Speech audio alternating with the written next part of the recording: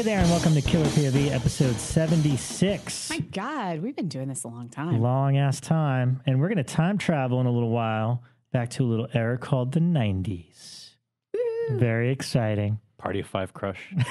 I remember those crushes. I'm definitely going to need like a Sonic Youth or Mudhoney shirt. Oh, I was wearing that today. Flannel. I I was believe wearing my our, Sonic Youth t-shirt today. I believe our guest directed a bunch of Party of Five. Mm-hmm. Did you know that? Oh, yeah. That's actually one of the things I was pretty excited when I saw that he did not just Party of Five, but Dawson's Creek. If you've done episodes of those two, you've covered both my major crushes. I gotta confess, I've never seen a Party of Five episode. Yeah, nice. And I was like a teen in the 90s. Say I know, people. say hello. The Say Hello people is Rebekah McKendry from Fangoria. Yes. There she Best is. title you could ever have. To my left is Elric Kane from Inside Horror. Greetings, Elric. I'm all five Kane. of the party. He's all five. Always. All five. All five. I'm the Scott What Wolf was the of Killer premise of that POV. show? That a family had lost their parents, and so they were raising each other, and so it was like five kids. Like the oldest brother, which is the guy from Lost, was the kind of head of the family, and then Scott Wolf, and then Hot Nev Campbell, who just blew. Like I wasn't interested in Scream Nev Campbell, but Party of Five Nev Campbell was my ultimate crush. Hey. Freckles, her freckles, cutest ever. And then Jennifer Love Hewitt came on for a while. Oh wow, she was the girlfriend of Scott Wolf, I think, for a while. And then Charlie, who's the oldest son, starts dying in one of the later seasons, and he gets a young cancer kind of thing in it, and it's all very sad. It's a very emo show, but it was great. I was going to say, this show is already just like... Love that show. Yeah, on that dark note. So I'm Rob G from I Got the Fright, and welcome to Killer POV. All right. We could have a Party of Five podcast. I don't think I want to be involved in that. Yeah. I watched My So-Called Life. I don't remember. The Claire Danes. I never saw that one, but a lot of people like that. Must have watched I watched a lot of emo movies in the 90s. I guess that was the state. It was a glorious time. It was. I love the 90s, actually. I don't know about horror, but we'll get into that. Yeah. We'll get into that. There's some Well, it's weird because we're stuff. children of the 80s, but teens of the 90s. Yes. So the 90s are really when most of our formative experiences are. So musically, I'm with you. I think Musically, the music with things like Nirvana, Pearl Jam, yeah. but movies in general, it's like a transition. But we saw all the 80s movies on video in the 90s. That's true. So it's weird because to other people that grew up in it, it doesn't seem like a fertile time for horror. But for us, it was like when we were getting to absorb all this stuff. That's what I was thinking about today when I was making my list of like 90s horror films that I liked, is that I saw a lot of these in the theater, but the majority of what I watched was stuff I picked up at the mom and pop video store. So when I think about like films I watched in high school, most of them are actually from the 70s and 80s. And it was all like stuff that had happened long ago. Well, even though we're going to get into it later, what I will say, when I was looking, I took a list of anything good in each year, and I jotted it down. Not just my favorite, but what I will say is, because Ken Hanley, who writes for Fangoria, was getting on my case when I called it the dark abyss of 90s, and he's right. There are some real great movies in there, and we're going to be talking about a lot of them. But what I will say is the majority of those movies are all made in 1990. Which means they were made in the 80s. And so they are bleed over from the 80s and coming out in 1990. Literally, like the bulk of the ones that I'm like, oh, they're great movies, you know. So you're going to count. Oh, wait, 1990. Oh, so you're saying they're made. I guess what you They came out in 1990. Like, technically, the first half of the 90s, I noticed there were still sequels bleeding over. Like we still were seeing a Freddy and a Jason and Child's Play 2 and things like that. A lot of the bad ones bleeding over towards into the end. 90s. You know what? We'll save all that. We'll see your case, but I already know that there's at least 3 classics that are definitely 90s. Yeah. No. There's way more than that. There's actually a lot. I'm just saying comparatively, it's just funny how many are at that first year, which is technically still 80s stuff that was being made, you know, where the imagination was still pretty rife. Right. Okay. But we'll get into that. That's for 2 minutes from now. Okay. 2 minutes. Time it, guys. All right. I saw a couple of things. One thing with Elric, but where do we, you know what? I'll kick it off and then we'll just go one at a time. Go, man, go. It's questionably genre, but I had to give it a shout out. I went and caught The Guest over at the ArcLight this weekend. I'll be seeing that tomorrow. So the follow up from the Your Next guys, Simon Barrett, the writer, and Adam Wingard, the director. And I kind of loved it. I like Your Next, but this is miles ahead of it in terms of the quality of type of movie. Like they really improved as filmmakers, and their lead is Dan Stevens, who I was completely unfamiliar with. I know he's on Downton Abbey. And apparently in that he's a little on the hefty chubby side or something like that. I don't know. I'm not familiar.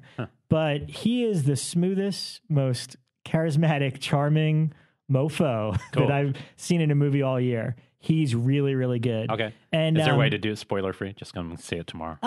You know what? In terms of tone. I think it's better if you go in not knowing it. It's definitely more of I'd say an action drama. Okay. But it's set in October, so there's a lot of Halloween stuff, including a Halloween maze. So there's a lot of fun genre kind of things in there. I saw an article where Wingard listed like the 5 movies that influenced him, and anyone who's seen The Guest says you can see all 5 of those movies. Do you know any of them? I know one's Terminator and one is Halloween and one is I can't remember. You can look it up. The thing, it's fun though. But that's the fun thing. If you don't know that and you see it, and then you're like, wait, did this movie just turn into that? You're like, okay, cool. I'm gonna I can't wait to see it. Loved it. Definitely go see it. And great soundtrack. Probably Chase Williamson has a small role. Maybe. Yeah. Oh, that was the other thing. Really good in it. There's I don't want to spoil it. There's a lot of I wouldn't say cameos, but like a lot of significant roles from people that we've seen in genre movies that we really like a lot. Including AJ, who you'll have to really look for because he's unrecognizable in it. We worked with him on that day. Oh, okay. Because he went from that's what he was in Bekah's Found. Yeah. Okay. So that he probably looks similar. Exactly. Yeah, with glasses and everything. Yeah, so there you go. Yeah, that's funny. So The Guest, excellent, and I recommend it. Oh, he wasn't in Found. He was in Barista.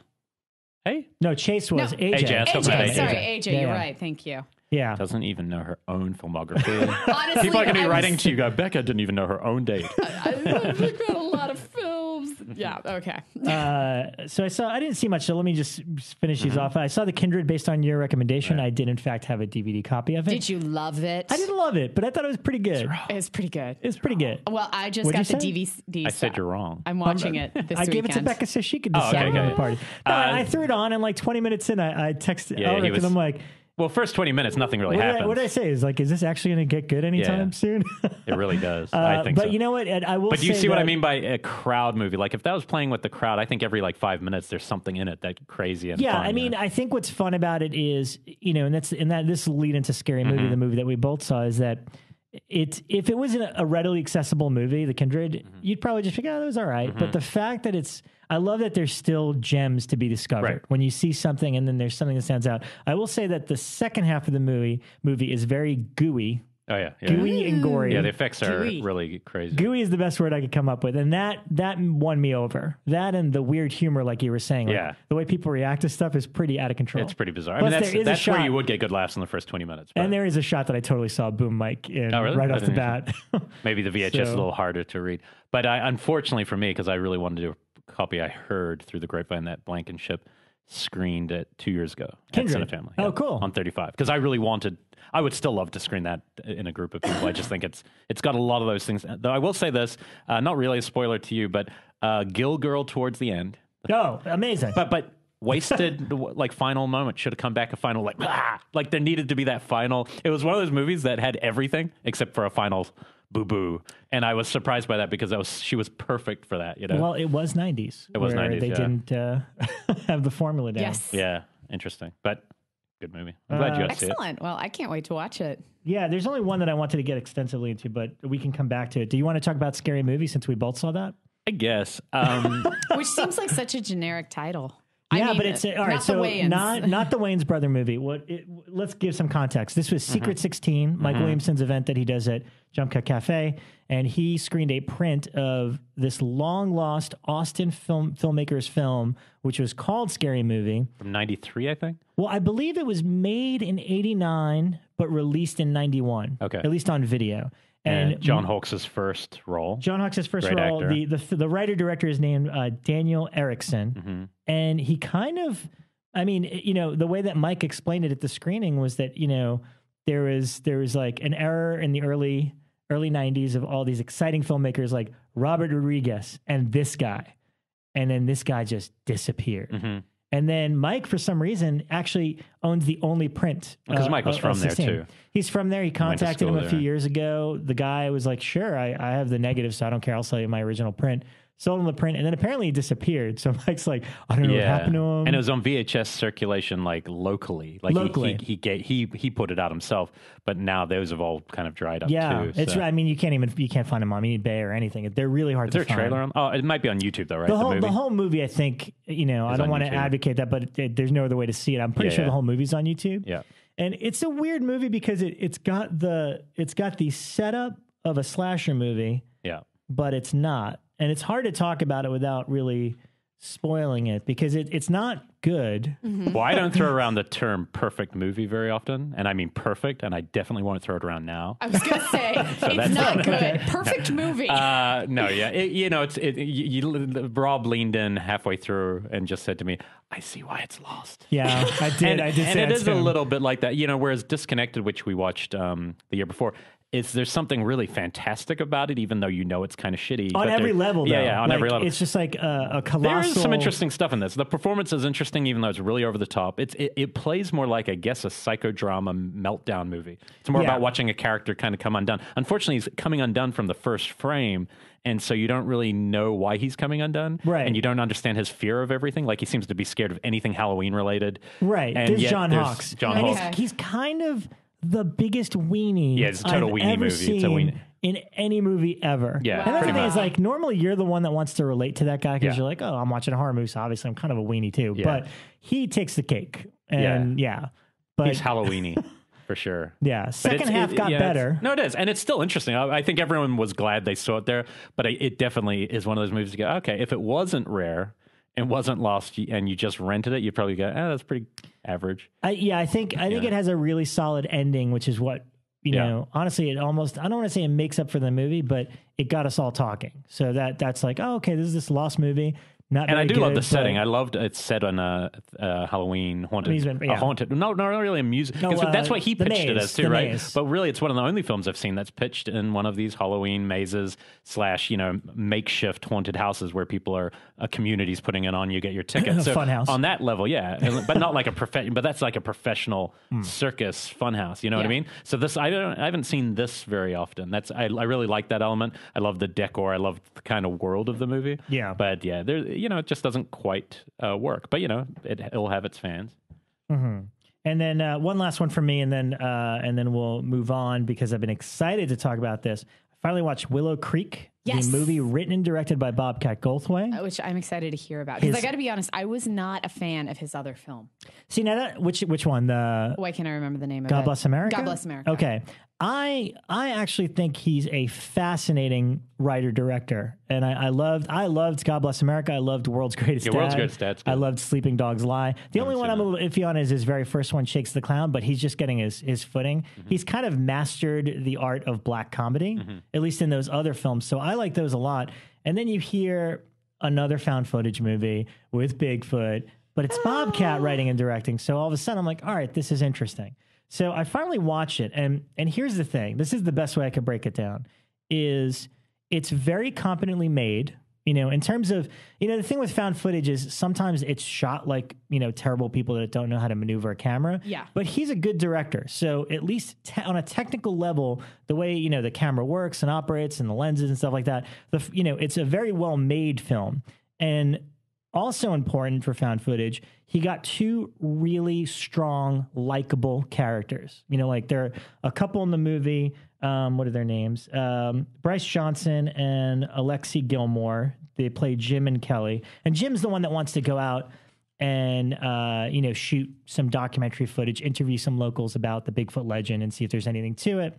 And they're really likable and fun and funny. I mean, some of the conversations and dialogue they have are great. However, during the first whole half of the movie, and it's really short, it's like 80 minutes, whatever. The first half, I was having trouble with it. Despite its technical achievements and its acting, I was almost bored to tears because if you had never seen a found footage movie before, it's great. If you have, it hits every fucking beat from all of them, including the guy that gets up to the car and is like, you want to get in your car and turn back around right now. Like every one of the cliche things that you could possibly think of is in that first half. Bekah's kind of movie. So it's the more of a Bekah movie. Wait. It's totally, the first 40 minutes is the type of film that Bekah's short film makes fun of. Yes. But here's the turning point.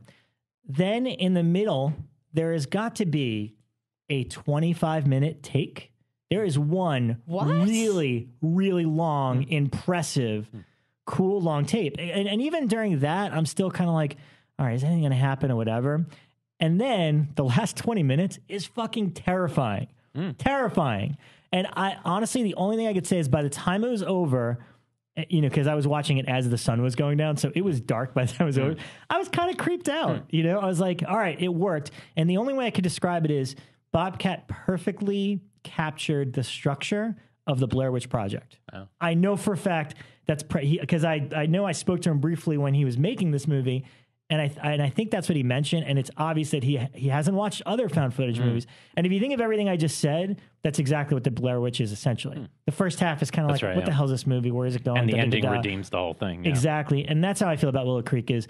It's, I didn't love it. I don't think it's one of the great, like, that's the weird thing about horror this year. Like, I'm already lamenting, like, the idea of putting a top 10 because I don't love any movie wholeheartedly. Mm-hmm. There's things that I really love. There's so much about to come out. I mean, that's the crazy thing with Beyond Fest and I'm just watching everyone at these festivals going, oh, God, there's so many.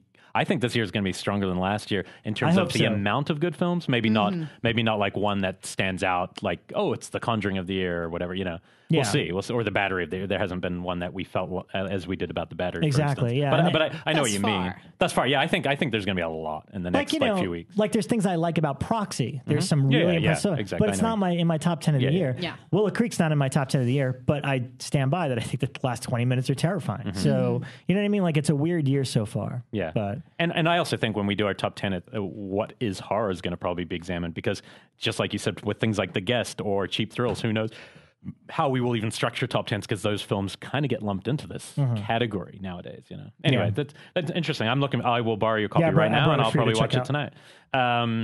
Did you want to do one, Bekah? Sure, I'll jump in with mine. I got a few. So really quick, I will say I watched a non-horror film this week that I wanted to recommend. I watched Behind the Candelabra on, which is the story of Liberace. It was surprisingly wonderful. How are you allowed to talk about that on Killer POV? I just had to plug it. That's the end of it. You guys are making a much bigger deal out of it than it was going to be. Behind the Candelabra? Isn't that? Yeah, that's Liberace and Matt Damon. It's Matt Damon and why can't I remember his name now?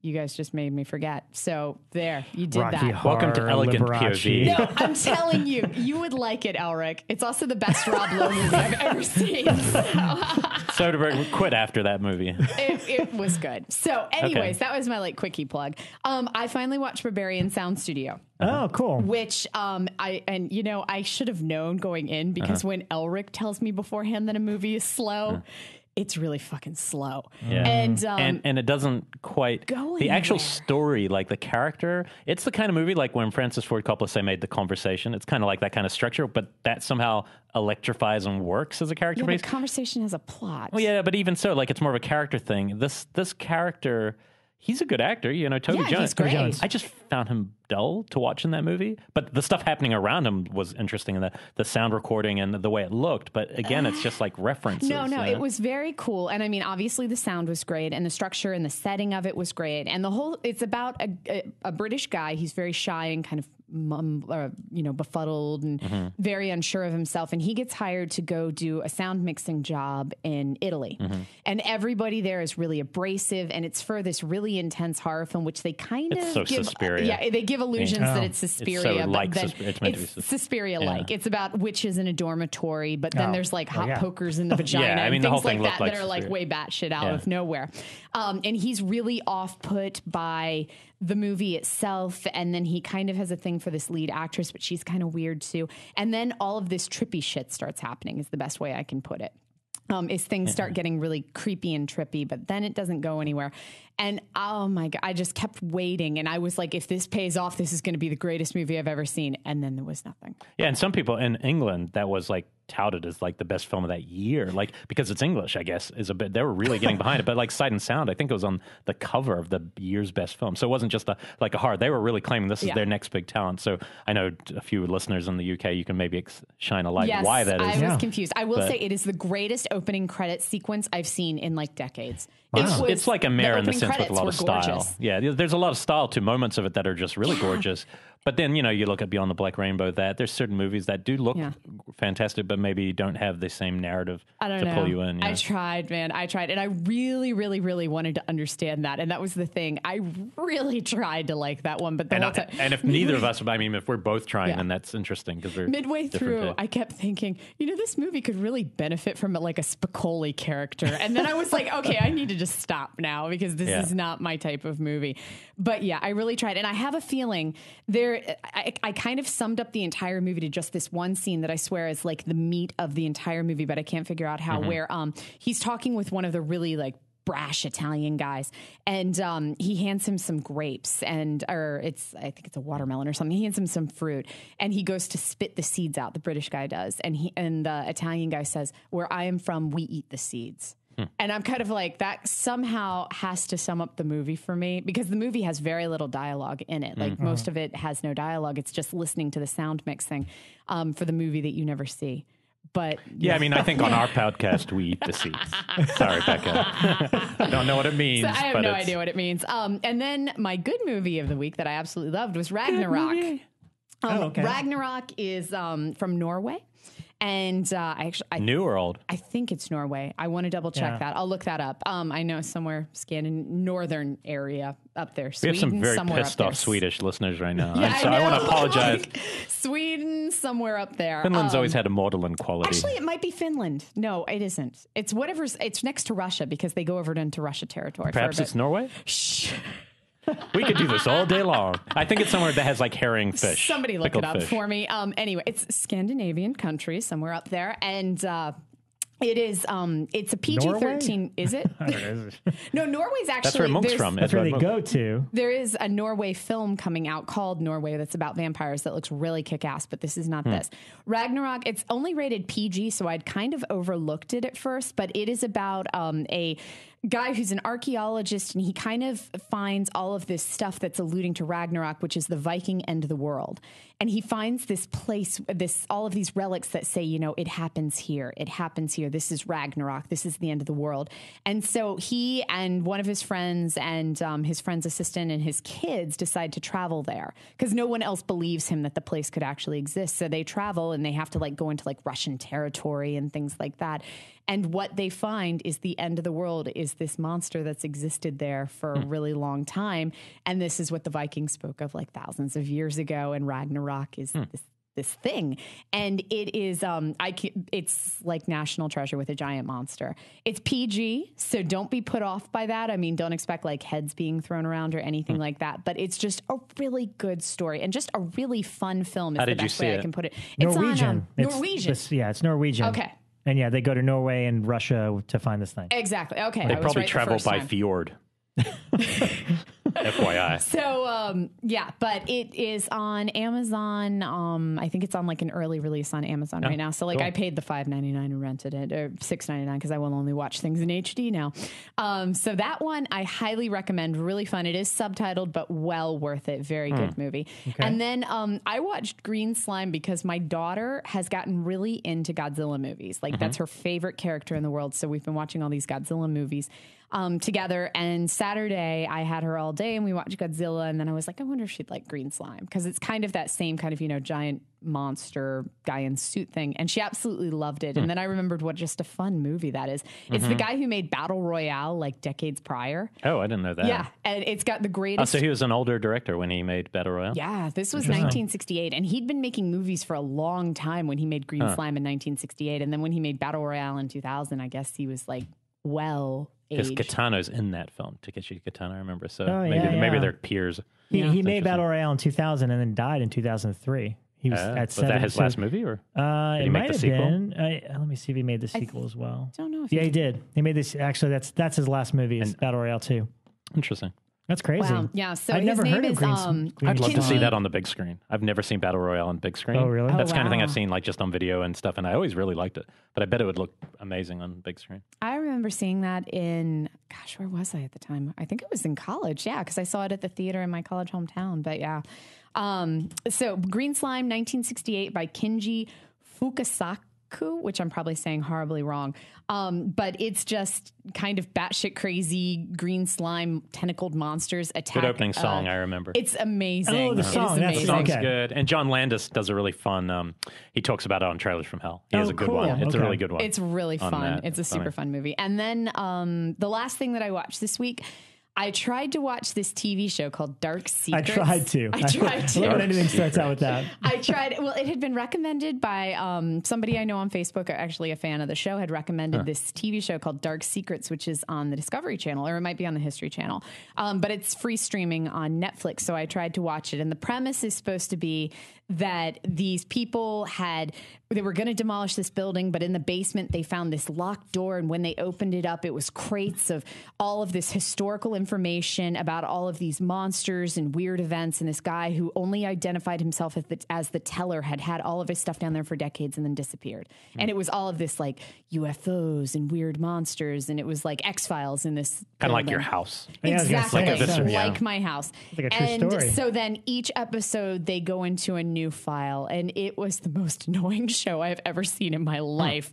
So I don't recommend. Like seriously, and we just lost a like on our Facebook page. Goodbye. I tried. Sorry, guys. No, the production values killed me. Like I've seen unsolved mysteries from the 1980s with higher production values than this show. So that, and it didn't even matter if the stories were wonderful. It killed me. All right. So the producer of Dark Secrets, I guess, is canceling his appearance next week. Next week, yeah. That's a shame. I tried. And it's sad. It's a cool premise. It's a really cool premise. I needed some better production I've never heard of values. the show, so I don't feel so bad. You slamming it like that. I know. I feel all right Same about here. it. I tried. Okay. What do you got, Elric? What do you got? I'll lead off with just a humdinger of a movie that this will be in every top 10 of the year. I'd heard it was great. One of the three of us.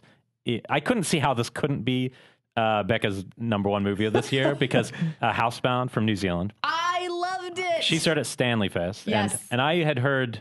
I remember when it was in development in New Zealand because it was made through a scheme called Escalator, which was like, we'll give people $100,000 and start making a film. Like, they have these schemes, like government schemes, where they'll be like, they actually. Okay, I think that you're using the word scheme wrong. Scheme here I think that's about right. Indicates nefarious money. I think it probably is nefarious. Like the way Ubol makes movies. But what I had heard is that it was kind of left on its own, like they weren't that interested once the guys got going, and that Ant Timpson, the Kiwi I've talked about a few times on here, is one of the big print collectors that he and does ABC to Death. He got behind it on board as a producer and helped them really get it to where it had to go. And it's played at Fantastic Fest and all this. This film is just so flat out. The first half is comedy pitch perfect, but it's halfway through. I felt like and from the poster, I felt like I knew 100% everything about this movie. I was sitting there halfway, and there's a lot of Kiwis there. And so I was laughing. I know some of these actors, so I was like finding it fun just on that level. But they're exactly at the halfway point. I remember thinking, and I talked to people after, and everyone was thinking the same thing. I was like, oh, okay, so it's this kind of movie, and this is exactly what we're going to get. And from that moment on, the second half of that movie is so freaking good. The only film I can liken to it in terms of quality is it's the best horror comedy since Cabin in the Woods, definitely. Easily. It's easily the best New Zealand film in that genre since Brain Dead, Dead Alive. And it's very similar, not in the way it looks and not being so much a splatter film, even though there's some, but more just in the real, just absolute mastery of comic tone and timing. The timing is just phenomenal. The second half, there are moments in that where people are just like, I haven't heard laughter like that for a long time. And there's some real payoff on the horror element towards the very end. And so this movie, people are going to have an absolute blast. Jared Johnston's the director. He's not somebody I knew from New Zealand. How did you see it? I saw it at Spectre Fest. They showed it. They showed it, and it was wildly unattended because it was Fantastic Fest. And a lot of that crowd go away to Fantastic Fest. So there's probably, I'd say it's maybe 3/4 full at Cinefamily, which is pretty barren. Oh, man. But the reaction was incredible. And I'll watch it again straight away because it also was just really nice for me to see, because I think I'm really particularly rough on horror from New Zealand, because often what would happen, and then this might piss some people off, but I found when I was growing up there that the government basically decided to make one horror film a year, not from the passion of let's make a horror film, more for, well, that will offset balance of we're making these art house things and then we'll make that one horror that maybe we'll make our money back and stuff. And it showed in most of the movies. They were crap.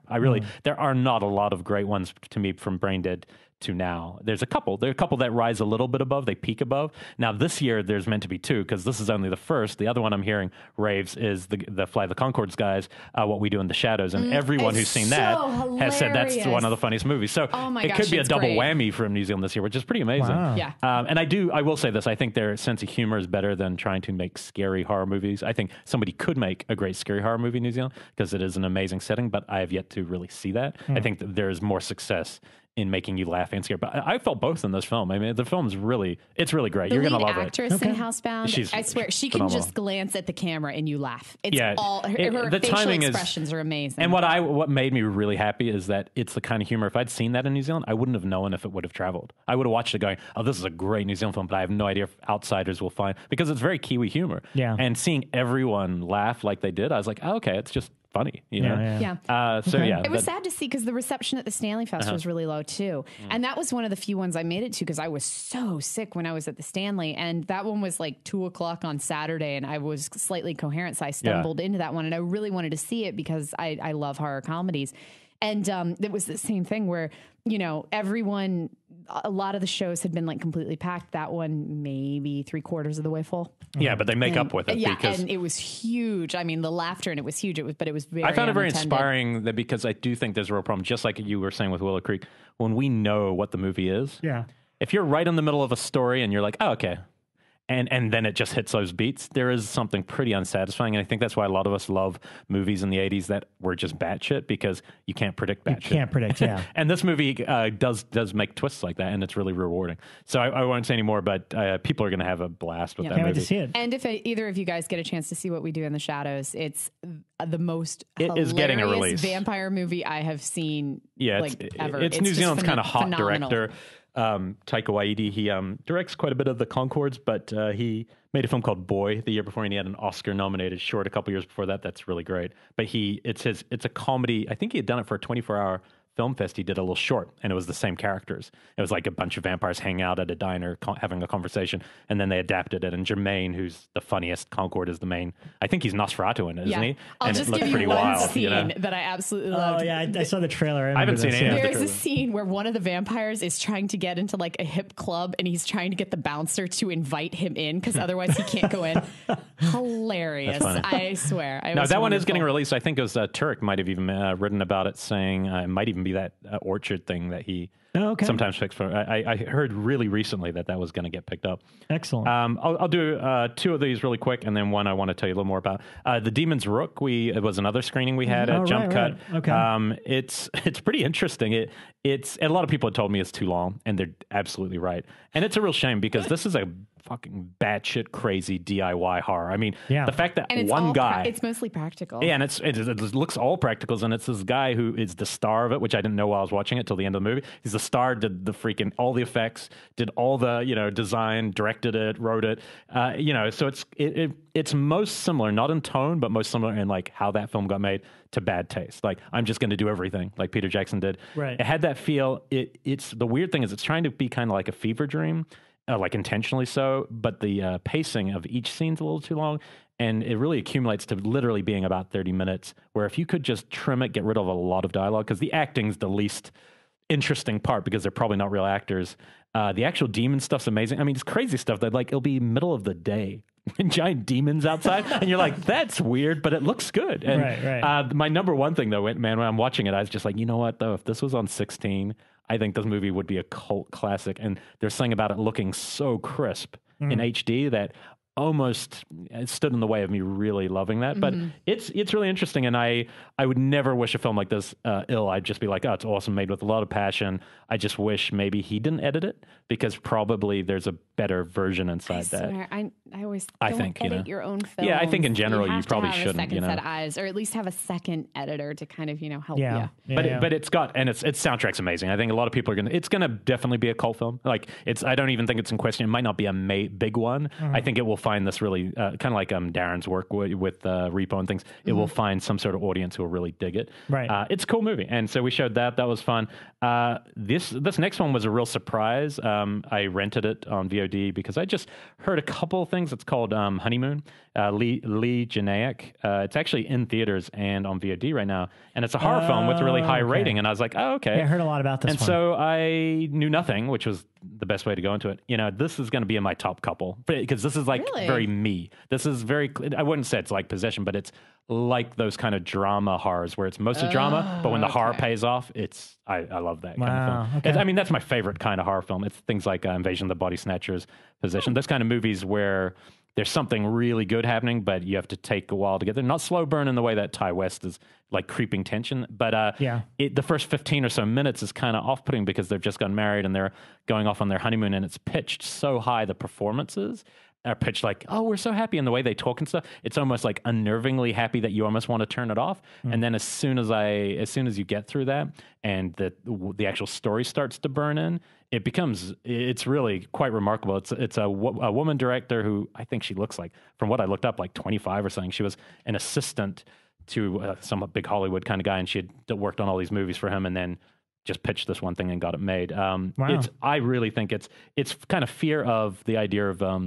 never really knowing the person you're marrying. You're marrying this person and you're in love, and this is going to get, but do you really ever know someone, and what else could be? And it plays on that fear, and it's all set within a couple of days. It for me, it was like really fantastic to see a movie very close to the kind of movies I want to make is always kind of exciting. And the fact that she got it done, you know? What was that? I think maybe Stuart Gordon or something. He wrote a thing about it. Yeah, that's what it was. And I looked it up straight after because I was curious because I didn't know anything about this movie before seeing it. And Stuart Gordon wrote a thing kind of quoting Lovecraft saying, you know, the things that the number one rule is just do not explain. Do not explain the horror element, because that is what's scary, is the unexplainable. And he was saying this film perfectly summed that up. And I couldn't agree more. That is what's so interesting about it. And I won't say anything more about the horror elements because they are really fun to just discover. And that's on VOD now. And then last, because that was a lot of stuff. I saw Idle Hands, but we'll talk about that soon. Yeah, rewatch that. But I watched to kick off fall. Fall started yesterday. Yes. So to kick it off, I always start with something, just like everyone has their routines. I hadn't seen the Blu-ray of Halloween 2 yet. Unlike most people who are, like I'm sure you, are all clamoring for the box set. I will not be buying the box set because I don't care about the other 4 or 3 of them at all, really. Not to diss them, but the first 3 are the only ones that actually hold much interest for me. Number 2. I have to argue that for just 1 second. No, you can argue it. I mean, I was just saying for me personally. No, but it's because a lot of people are buying it and enthusiastically and really into it, and then there's other people like you and a few other that are saying it. You're saying it in that way, like I don't want to get it because essentially the other movies suck. But AJ texted me last night because he got the box set and he went straight to the documentary with Danielle Harris about why she didn't come back for 6, and to some of the stuff about 4 and 5, and to some of the gossip, and he's like, that's the reason we're buying it. He's like, it's not because we love every single one of the movies. It's I'd like, still watch them all. I'd be curious. This is film school for us. Like these are movies we grew up on, and we're getting the behind the scene look at a lot of the stories we've heard over the years. Yeah, so I would not begrudge it. I don't even care if somebody loves it's their favorite movie. I'm just saying, for me personally, every time I watch them on TV, even when I go back to them and give them a second chance, I'm always like, except actually H2O I always kind of had a soft spot for when I saw it in theaters, when it came out. I was going to talk about that it's fun. Later, it's like, because that was like a return for me, because there'd been a break in the Halloween movies before H2O came out, and it was kind of like, holy shit, they're doing another one. And we all I remember we drove from where I was in college, we drove like an hour to a theater that was playing it, and it was like, they're better. It's better than other franchises. I mean, they're still more solid. But I'll say this about number 2. Number 2, I had pretty good memories of 2 anyway, but always from TV, so never high quality. The HD is just ridiculous how good it looks. But the main thing I just thought is I kind of want to have a T-shirt that says Dean Cundey is the gift that keeps on giving, because all I'm watching this movie going, this material is so like kind of C grade, like the actual script material. And Dean Cundey has sequences in that are even better than the first movie. There is a scene in that movie which now is in my top 10 horror scenes of all time, which is which one? The doctor's office. And he turns around, the doctor's dead. She starts backing up. The fucking lighting is like Suspiria, because there's an aquarium light, and then out of the darkness, the mask just ever so softly comes out. And I'm watching it going, that is one of the best looking scenes I've ever seen. And it's do it in part 1 though. It's not original, but just everything about the way it looks. I'm just like, my main thing watching was like, oh, this is very interesting, because Rick Rosenthal is clearly trying to, what I really like about it is they really went out of his way to make a direct sequel from the moment the other one stops, even down to very early on, like the second after the credit, after Donald Pleasance says, you don't have any idea what evil is.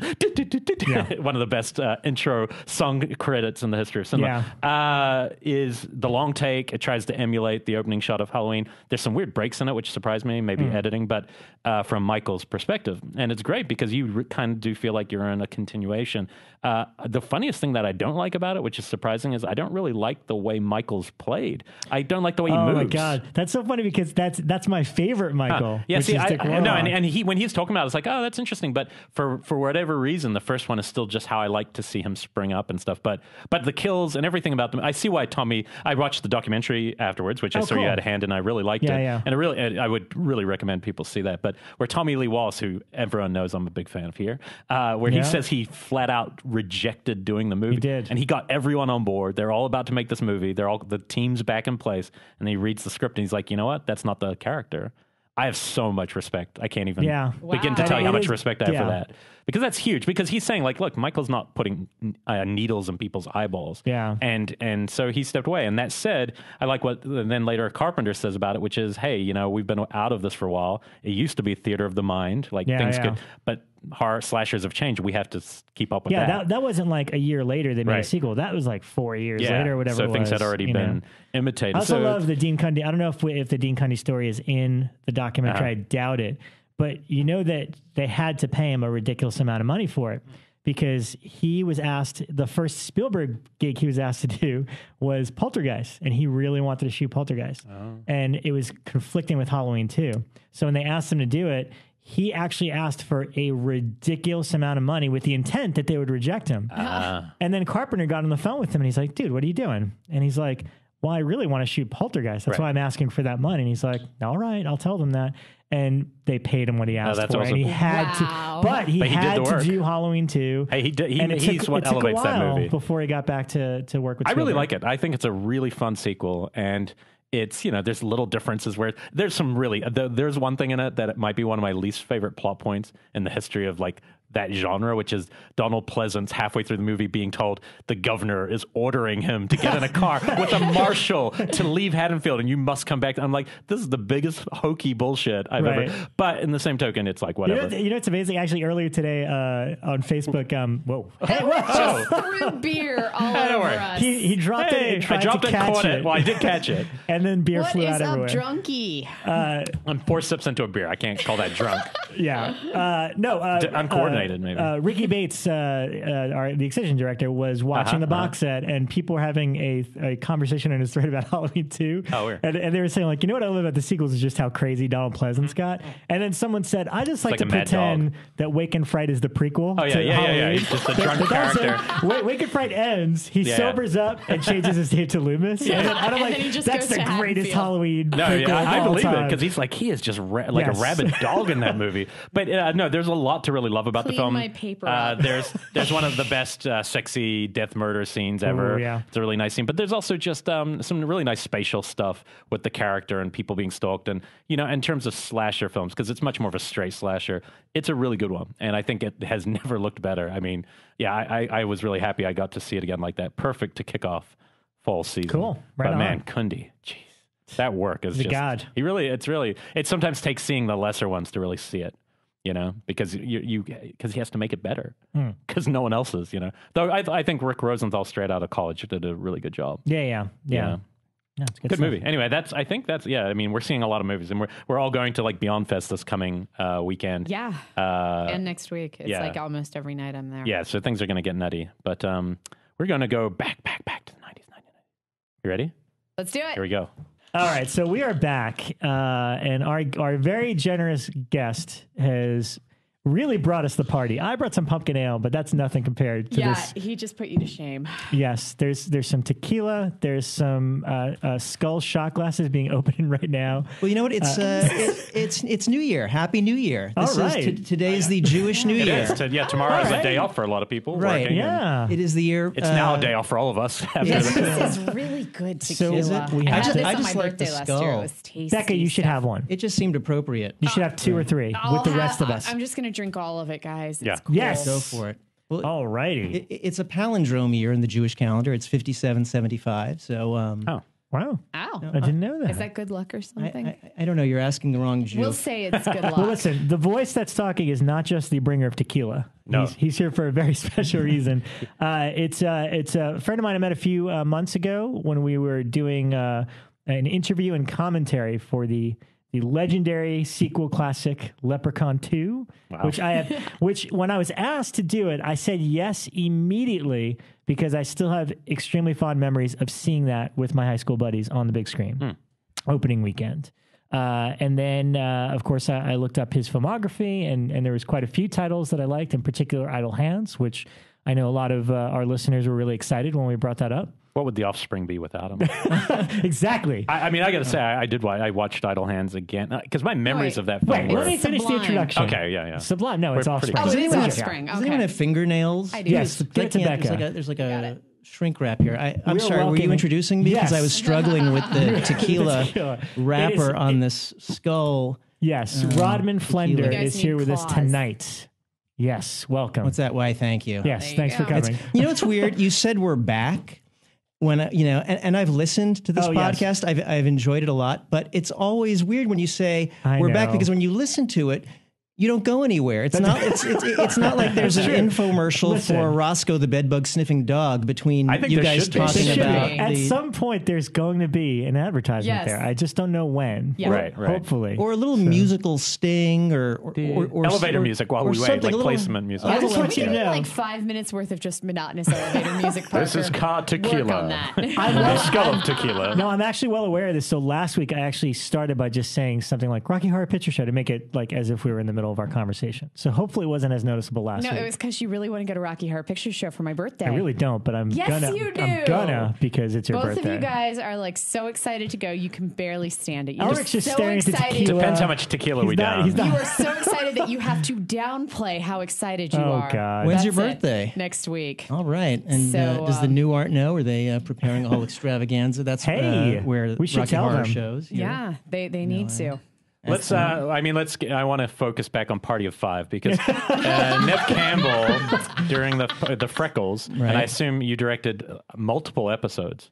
I did. Party of Five. I did. Yes. Which means you and Bekah here has never even seen it. You've never seen Party of Five? I've never seen Party of Five. So you're all like 11 years old, right? I'm old, but you know what? I'm not as old as Fred Olin Ray or Jim Wynorski. No, they're much older. Fred Olin Ray and Jim Wynorski are much older than I am. They could be my grandfather or something. You were in the Corman era of the 90s. Let's be clear about that. No, I don't. We can start many places. I just am particularly excited about. Because we're talking about the 90s, but like to me, there's nothing more 90s than some of those TV shows, you know? Yep. And that they are all precursors to the people who are going to be in the horror movies. Yeah, you know what I mean? Especially those ones like that. Dawson's Creek and that. They're all these actors who are going to then be filtered into post-Scream. Everything's a teen-based horror filming. Yeah. And the second half of the 90s, that's where it all goes. I will disagree with you. Well, no, then that's how Hollywood went. That's kind of what brought it back. I'd say that's where Hollywood went. Yeah, but I mean, like, I'm looking at some of the other films that came out in the late 90s. But there were also, I think that another one of the big trends from the late 90s, not necessarily routines, were holy shit, we have access to CG. Let's put a fucking giant monster in. And that's where we get things like The Relic and Event Horizon and Anaconda and things like that. I think that was just as predominant as a trend as the teen ones, but it gets forgotten a lot. Hey, don't rag on Anaconda, okay? I freaking love Anaconda. Ice Cube, John Voight, okay? John Voight. Yeah. Let's give it up for John Voight in Anaconda. I mean, Academy Award, Midnight Cowboy, Coming Home. And a lot of actors of that caliber, when they do a horror movie, they basically phone it in. John Voight in Anaconda, he hits a home run. He milks that role for all it's worth. He's fantastic. Do you remember him in U-Turn? Oh, yeah. As the Indian guy he was blinded. Right. I think U-Turn is one of the most like underrated American movies. I just think that movie is such a funny, weird movie. It's like Oliver Stone has never been that fun. Like, and that's just a really fun movie. I even like part 2 of Anaconda, The Blood Orchid. I thought it was fun. Yeah. So, you're talking Becca's language with those movies. Yeah, well, I mean, we'll go back. My type of film. We'll go back to broader 90s discussion. Yes. But back to, so let's, Wait, we can move to Dawson's CG Creek. snake in Anaconda? No. I thought that was real. Should we down, who wants some tequila? You want it down the shot right away? Oh my God. All right, here we go. No, you do? Okay. All right. L'chaim. Okay. To life. L'chaim. Oh, that is good too. Yeah, it's really smooth, isn't it?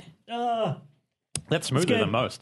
Now you got to chase it with the a little beer. Yeah, Sam Adams. There. Chase it with the podcast. Right. All right. Why? Wait, just speaking. Here, let's start with your questions for us because you are a listener. Right. And you might have questions. No, that's a good idea. I like this. I do. I want to do about 40 minutes on Judaism, if that's okay, because it is the Jewish New Year. It is. Well, here's a quick. Why is Catholicism scary and Judaism not scary? Well, I think that Judaism is. I mean, well, they both kind of. The possession scary. wasn't scary, and the Jewish stuff in that made it less scary. But because it just kind of felt put on. Yeah, the Dybbuk box one. But I The Exorcist, huge movie for me. Loved it. And so, being Jewish, I kind of wanted to do a. I'm not an observant person, but I thought it'd be interesting, to explain. And it's never funny. Like, what was that movie that came out last year with the nun with the white eyes? That was the ad. Double Inside. All that Catholic imagery. You put white eyes on it, it's scary. But if you put white eyes on a Lubavitcher rabbi, it's just funny. People just laugh. I am neither, like Catholic nor But I Judaism. can explain the fear part to you for sure, because and you could maybe give you your perspective growing up Jewish, but I grew up Catholic, so I went to school. And to me, it's from the moment you are even remotely like an impressionable child, when you're first learning just basic stuff, you're immediately forced to go to catechism. Like all I'll remember is sitting in the pews and staring at this giant statue of the crucified Christ. And my little mind was trying to comprehend, like, wait, they like stuck nails through this guy and put that's so messed up that people would do that. So I think there's just something scary in general about kind of all the about Catholicism and all the stories and stuff. Like when you're learning about, people getting crucified and kind of like the torture and the crown of thorns and all this stuff, it's just like the first time I heard stuff that I thought was just so horrible that people would do to other people. And so in that regard, I've always been creeped out by the art, the stories, everything. So when you see something like, they're always hounding you like, oh, be good or else the devil's going to possess you, whatever. So then you see The Exorcist at an impressionable age and you're like, shit, man, I better be good because I don't want to get possessed. Right. And I also think on the Jewish side, I think that horror films and what's scary often stray from what in real life is scary. And because of the Holocaust, I believe the shadow of that and the true horrors, then basically people, I think, get scared off touching things when something is big and overshadowing in history has happened. I mean, the scariest movie I've ever seen is Night and Fog. It's a 30-minute film by Alan Renee and Chris Marker, and it's the bodies being dumped. You just see these lifeless bodies, or you see half a head that had been exploded. That is so like mind-numbingly different. Also, I think Judaism is a lot more mysterious and less accessible to a broader amount of people because there's also different language involved. There's a Torah that people don't understand, whereas Catholicism, we all know. We grow up, even if you're Christian, there's so much overlap between Christianity and Catholicism, whereas Judaism really is removed. You're so much more Jewish than I am. Yeah, I mean, I was half, but not grew up. I didn't grow up I'm Jewish. impressed. See, my experience of Judaism is like, once a year going hungry and then having a huge pastrami sandwich. Right. See, when I was a kid, I saw a face in a pastrami sandwich once, but that's not the same as, you see, it's not funny, whereas like a face, like the face in the grilled cheese sandwich. You can make it all funny. Yes. I don't know, because like when I was a kid, I remember going to a Catholic mass with one of my friends whose parents were Catholic, but they had both been married before. They'd been divorced and married before. And so I remember we had to sit in this like penalty box at the back of the church where they made people who had been previously married sit. And I was so confused why we had to sit in this little penalty box. But then I went to, I'm so sorry, synagogue, with one of my Jewish friends, Beth, and it was kind of like more approachable. Penalty box? Are you sure you weren't playing hockey? I know. That's the only way I could describe it is like they weren't allowed to sit with everyone else because they had been previously married. And I remember them trying to explain it to me in like 5th grade about why we had to sit in this little area in the back. And I was allowed to sit up front if I wanted to, but then we couldn't sit with our parents. And yeah, it was like Judaism just seemed more approachable, so it wasn't scary. That should be your slogan, by the way. Judaism, the approachable religion. Got it. We're talking about religion more. I'm pouring tequila into a skull. Can you think of any scary Jewish films before we move on? Honestly, Gollum. That one. I mean, the Gollum's like a really Gollum cool. is an interesting film. Scary, but it was a cool myth. Mm-hmm. There was the Gollum, and there was the Unborn, not the one that came out in 1991, but the Unborn that came out where. That was sort of a... when is that? Like what period? No, The Unborn came out... recently. You're right. Yeah. With Gary Oldman. Gary Oldman as a rabbi, just not scary. And I mean, the Possession, the movie itself wasn't scary, but the concept of the Dybbuk box is kind of creepy. No, and I actually think parts of Possession work really well, but the parts with the Judaism, let's not confuse it with your Possession. Yeah, not my Possession. But no, I think it is a good film at times. Yeah, it is. But I think once it goes into like when they seek out the Hasidic Jew and stuff, there's something about it. You go, oh, okay. I just think there's something a little mysterious that we can't get into as much because we don't know what it means. I can't believe you guys have actually seriously riffed on a lame joke I made 25 minutes ago. This is the podcast. You bring it up. We can't contain ourselves. There is an X-Files about, and I can't even remember what it is. I just remember the rabbis being involved. And I have to go back and research the episode, but I swear it's either an X-Files or an Outer Limits where it's all about like a rabbi. See, exorcism. I bet you didn't think we had anything for that topic.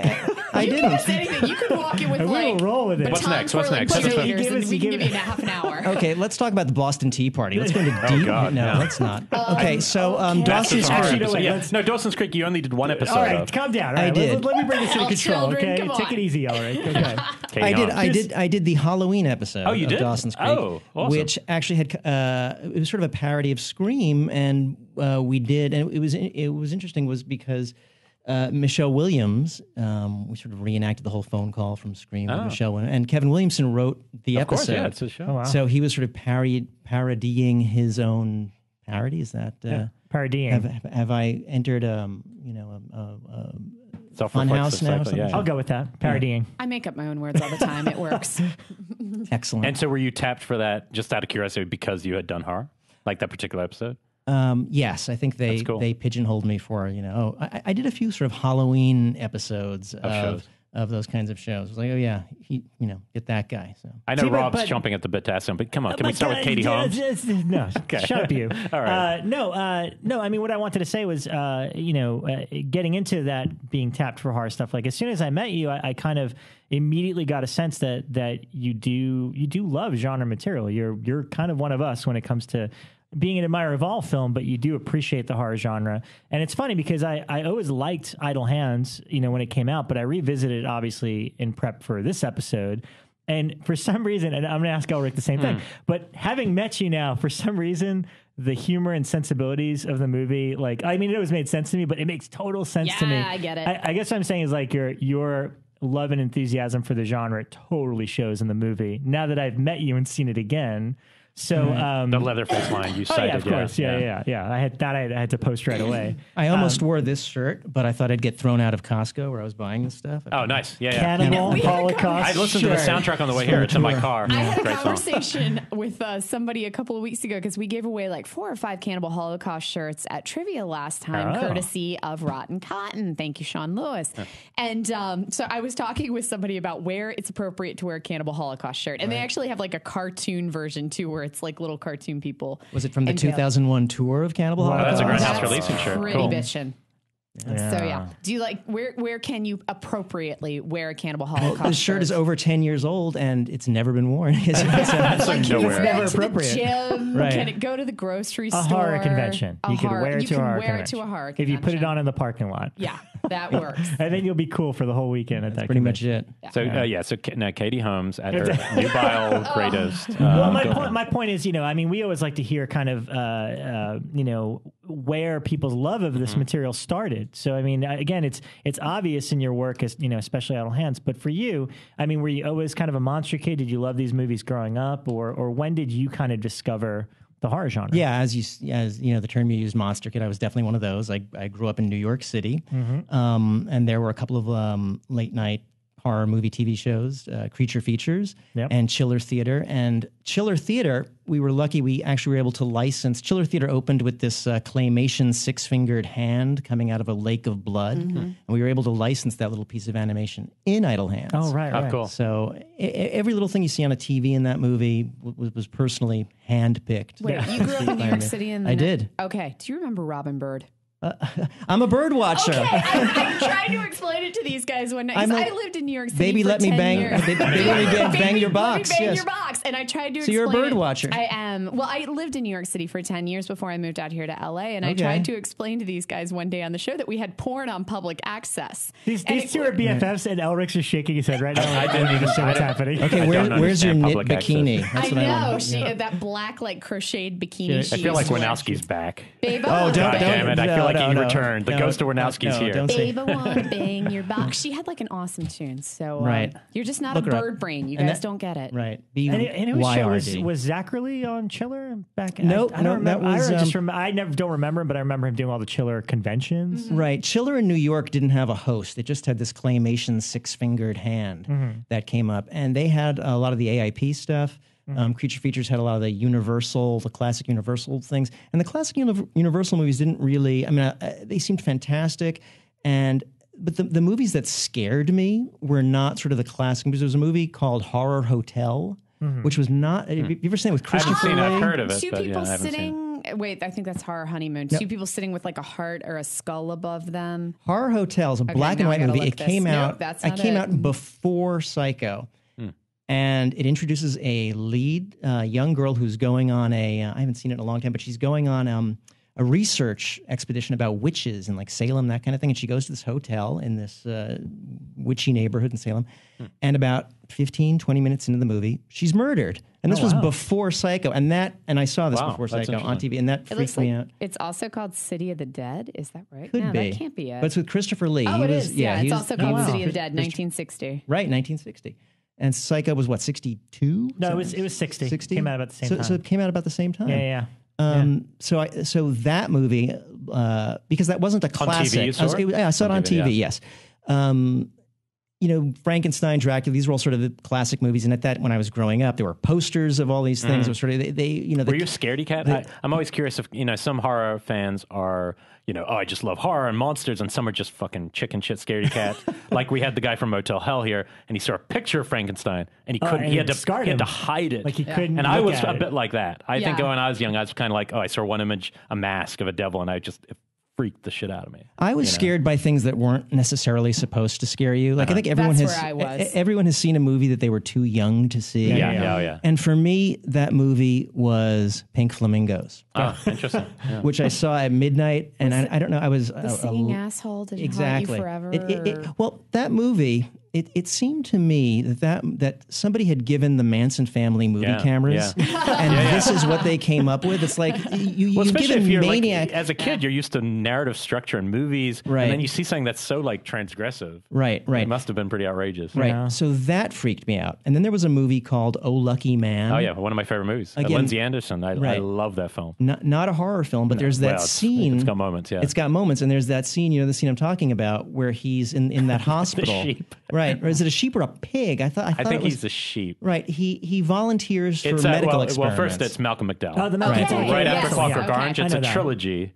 If is the first one. Right. Which is a great movie on its own right. But Oh Lucky Man is like a different level of crazy. It's a 3-hour movie. Long, right? It was on 2 tapes when I was a kid. It has musical numbers. Alan Price. I've got great the soundtrack. It's really good. It was like a mockumentary. No. It's a very surreal British movie. I think it's one of the weirder movies I've ever seen. It is a very strange movie. Malcolm McDowell plays a traveling coffee salesman. That's it. Yeah. And it's just his adventures, selling coffee. And one of his adventures is he winds up in this hospital volunteering for some kind of medical experiments. And it's very creepy. And he hears like this heavy breathing in the middle of the night. And he goes down this hallway and he sort of follows the heavy breathing. And he sees a guy in a bed and there's a blanket. I haven't seen this movie in decades. You're getting it though. I haven't seen it for a while either, but there's a guy this is the impression this movie made on him. There's a guy in a bed with a blanket up to his neck. And he's like, he's breathing very heavily. And Malcolm McDowell just says to him, how much are they paying you? What are you getting paid? What are you getting paid for this? And the guy's breathing, and Malcolm McDowell goes up and he rips the blanket, and the guy's head is grafted onto the body of a large pig. Yeah. Oh my god. And then later on, he's breastfeeding from a woman. Right. There's a woman with very voluptuous breasts, and Malcolm McDowell's like who's had a kid. He's like being it's got some imagery in it where you're like, whoa. Right. And Lindsay Anderson was like a classic, kind of like a Howard Hawks director of England. He had made the Sporting Life and all these kind of big movies, and then went on this very surreal tangent. But it's that's a weird movie. But I could see if you saw that young, you would just remember bits of it. You would just internalize these strange. And I tried to recreate that scene in particular in The Unborn, in the first horror movie I did for Roger Corman. There's a scene. That was a Corman. I didn't know that was Corman. Yeah, where someone rips the blanket off of one of Dr. Meyerling's. And you see pregnant woman, and you see, and her stomach is exposed and open, and it didn't quite have the same impact as the sheep in A Lucky Man. It's a really interesting movie, and I want to start with Corman stuff because I'm curious how because when I met you a few weeks back, and because you were just talking about seeing AIP films, on this channel. Oh, on Schiller, right? Yeah, and then you end up was it Concord? Yep, Concord New Horizons. And because he's changed a few times, right? His handle. But we've had some pretty good Corman stories here, you know, and he's an interesting person. And I think one of the reasons why he's changed a few handles and why you may not have realized The Unborn was a Corman movie was because at that time Roger had a distribution deal with MGM, and MGM was going to get all the Concord New Horizons films. Now Roger wanted to make more movies. He could make enough movies when you're working for Roger. Yeah. So he started a new company called Califilm, and Columbia got the Califilm films. Oh, I didn't even know that company existed. Right. Califilm. My first job for Roger was... How'd you meet and how'd you get in? Start. How'd you got in and then tell us the whole thing? Yeah, how does one start working because for everyone Roger? has a different, like they just walk in and become a PA. Amazing story about how they end up working for Roger. Or even just work in the industry. I love those. Like, I was working at FedEx and then was that one your day first so-and-so gig discovered here? me. So I was working at FedEx. Yeah. And, How did I know? I Xeroxed my butt on a... and Roger saw it. Right, and he saw it, and that was it. No, I went to Harvard University as an undergraduate, and everyone, there really isn't a film major at Harvard. There's sort of a visual arts major, and within that major you can make films. And everyone who was there was making these very, very pretentious films that you'd expect to come out of Harvard. Right. Someone reading Rilke while waves crashed on rocks. Right. Inevitably, there's someone naked and having, I don't know. So I made this movie. I made this movie called The Bloody Mutilators, kind of wanting to be the Harvard, nice. the John Waters of Harvard. Yeah. And when they didn't know whether to graduate me or throw me out, luckily I did graduate. But when I graduated, I saw all my friends getting their films into film festivals and these prestigious things, and I didn't know what to do with The Bloody Mutilators. And there was a profile of Roger, I think it was on 60 Minutes or something. And it was actually my mother had seen it, and she said, there's this guy out in California, gives inexperienced people their break. He might get the joke. So I sent the reel, 3/4 inch tape, sent it to Roger. Wow. He responded. He got the joke. Have you met Roger? He's not. Yeah. So he's very kind of professorial. A lot of people picture someone more like Sam Markoff or someone kind of smoking a cigar, but he's very soft-spoken and intellectual. He's intellectual. Always talking about Freud and things like that. Right. He's preppy, one might even say. Stanford. So, Stanford, right. Yeah. So Stanford is his allegiance, and then secondary he'll hire from Harvard, maybe Yale, but Stanford. Yeah. Anyway, so I met with him, and we had a good meeting, and I knew that he gave very inexperienced people their break, and I wanted to direct. And he said, everyone does the voice, right? Everyone does Roger's voice, yes. He said, do you have any experience in advertising? And I said, no, none. I just graduated. He said, well, are you interested? Because we have an opening. And I said, yes. And within a week, I was vice president in charge of worldwide marketing and distribution. Oh, that's a big title. Yeah, exactly. Now, are you after Jim? Because I remember Jim had the same entry, right? It was like he took over marketing trailers, or something. Right? No, he did marketing first. Marketing, and then the trailer. Right. I inherited the job. Maybe from Jim. I think Jim was one or two people before me. Okay. It was a great job. John Davison, who produced RoboCop, among many other things, had that job. We cut trailers. We came up with ad campaigns. Wrote catch lines, often for movies that I had never seen, and had to write these things called press books, which were sent out to critics or distributors, that kind of thing. And Jim told you about Not of This Earth, and that was like one of the first things I had to do was write a press book for Not of This Earth, which starred Tracy Lords in her first, quote unquote, legit non-X-rated movie. And I was given the directive from her, I don't know if it was her manager or a publicist, and he said, look, say anything you want, don't mention porn. Right. You cannot mention anything about her pornography past. Why she's famous. We are exactly why she was cast, right? Her notoriety, but we're putting that behind us. And I was like, okay, what am I going to say? I had no idea. It was like 2 a.m. I probably had one of these bottles of tequila, and I start typing her biography. And I'm angry that I cannot mention, the truth. Right. So I start making up all this shit that she, was a Rhodes Scholar, and that she was in the astronaut training program, and that she was... Winowski didn't fall too far from the tree. Right. I mean, this is right. So yes, veracity at the in advertising was never of utmost importance. Yeah. So I'm writing all this stuff. And I don't think anyone's who's going to read the press book for Not of This Earth. So I type it up, whatever put it out. It gets Xeroxed, it gets mailed out.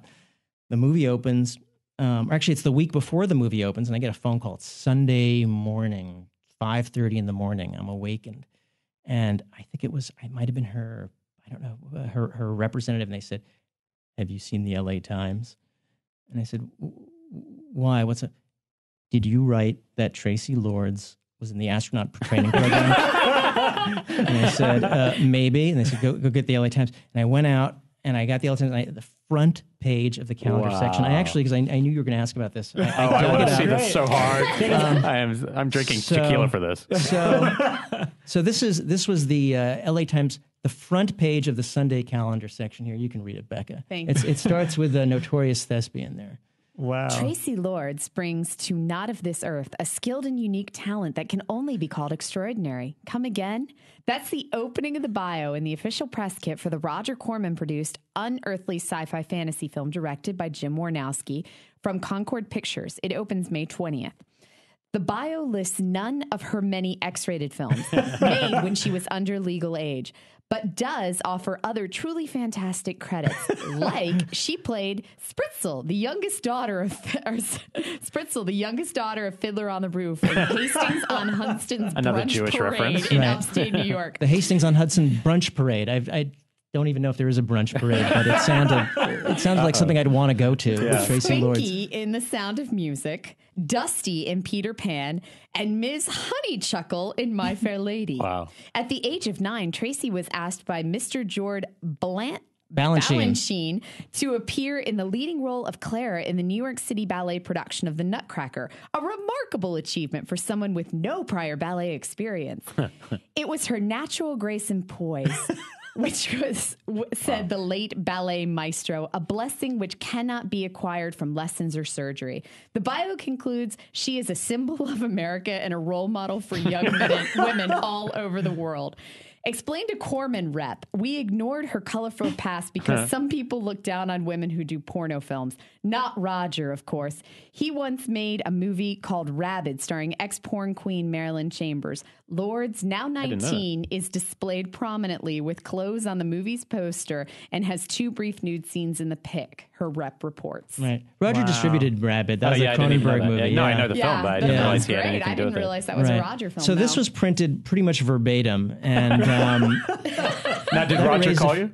It may. Roger loved it. He, the fact that his movie was on the front page of the LA Times calendar section. I mean, it's fantastic. Yeah. And I think even Tracy got a kick out of it. So she That's intimidated funny. me. I was at a photo shoot. I mean, I was like 14 years old basically, and had to do the poster. And she was very sweet and quiet. And I think she was probably as scared as I was, but I was just very intimidated by her experience, I guess you might say.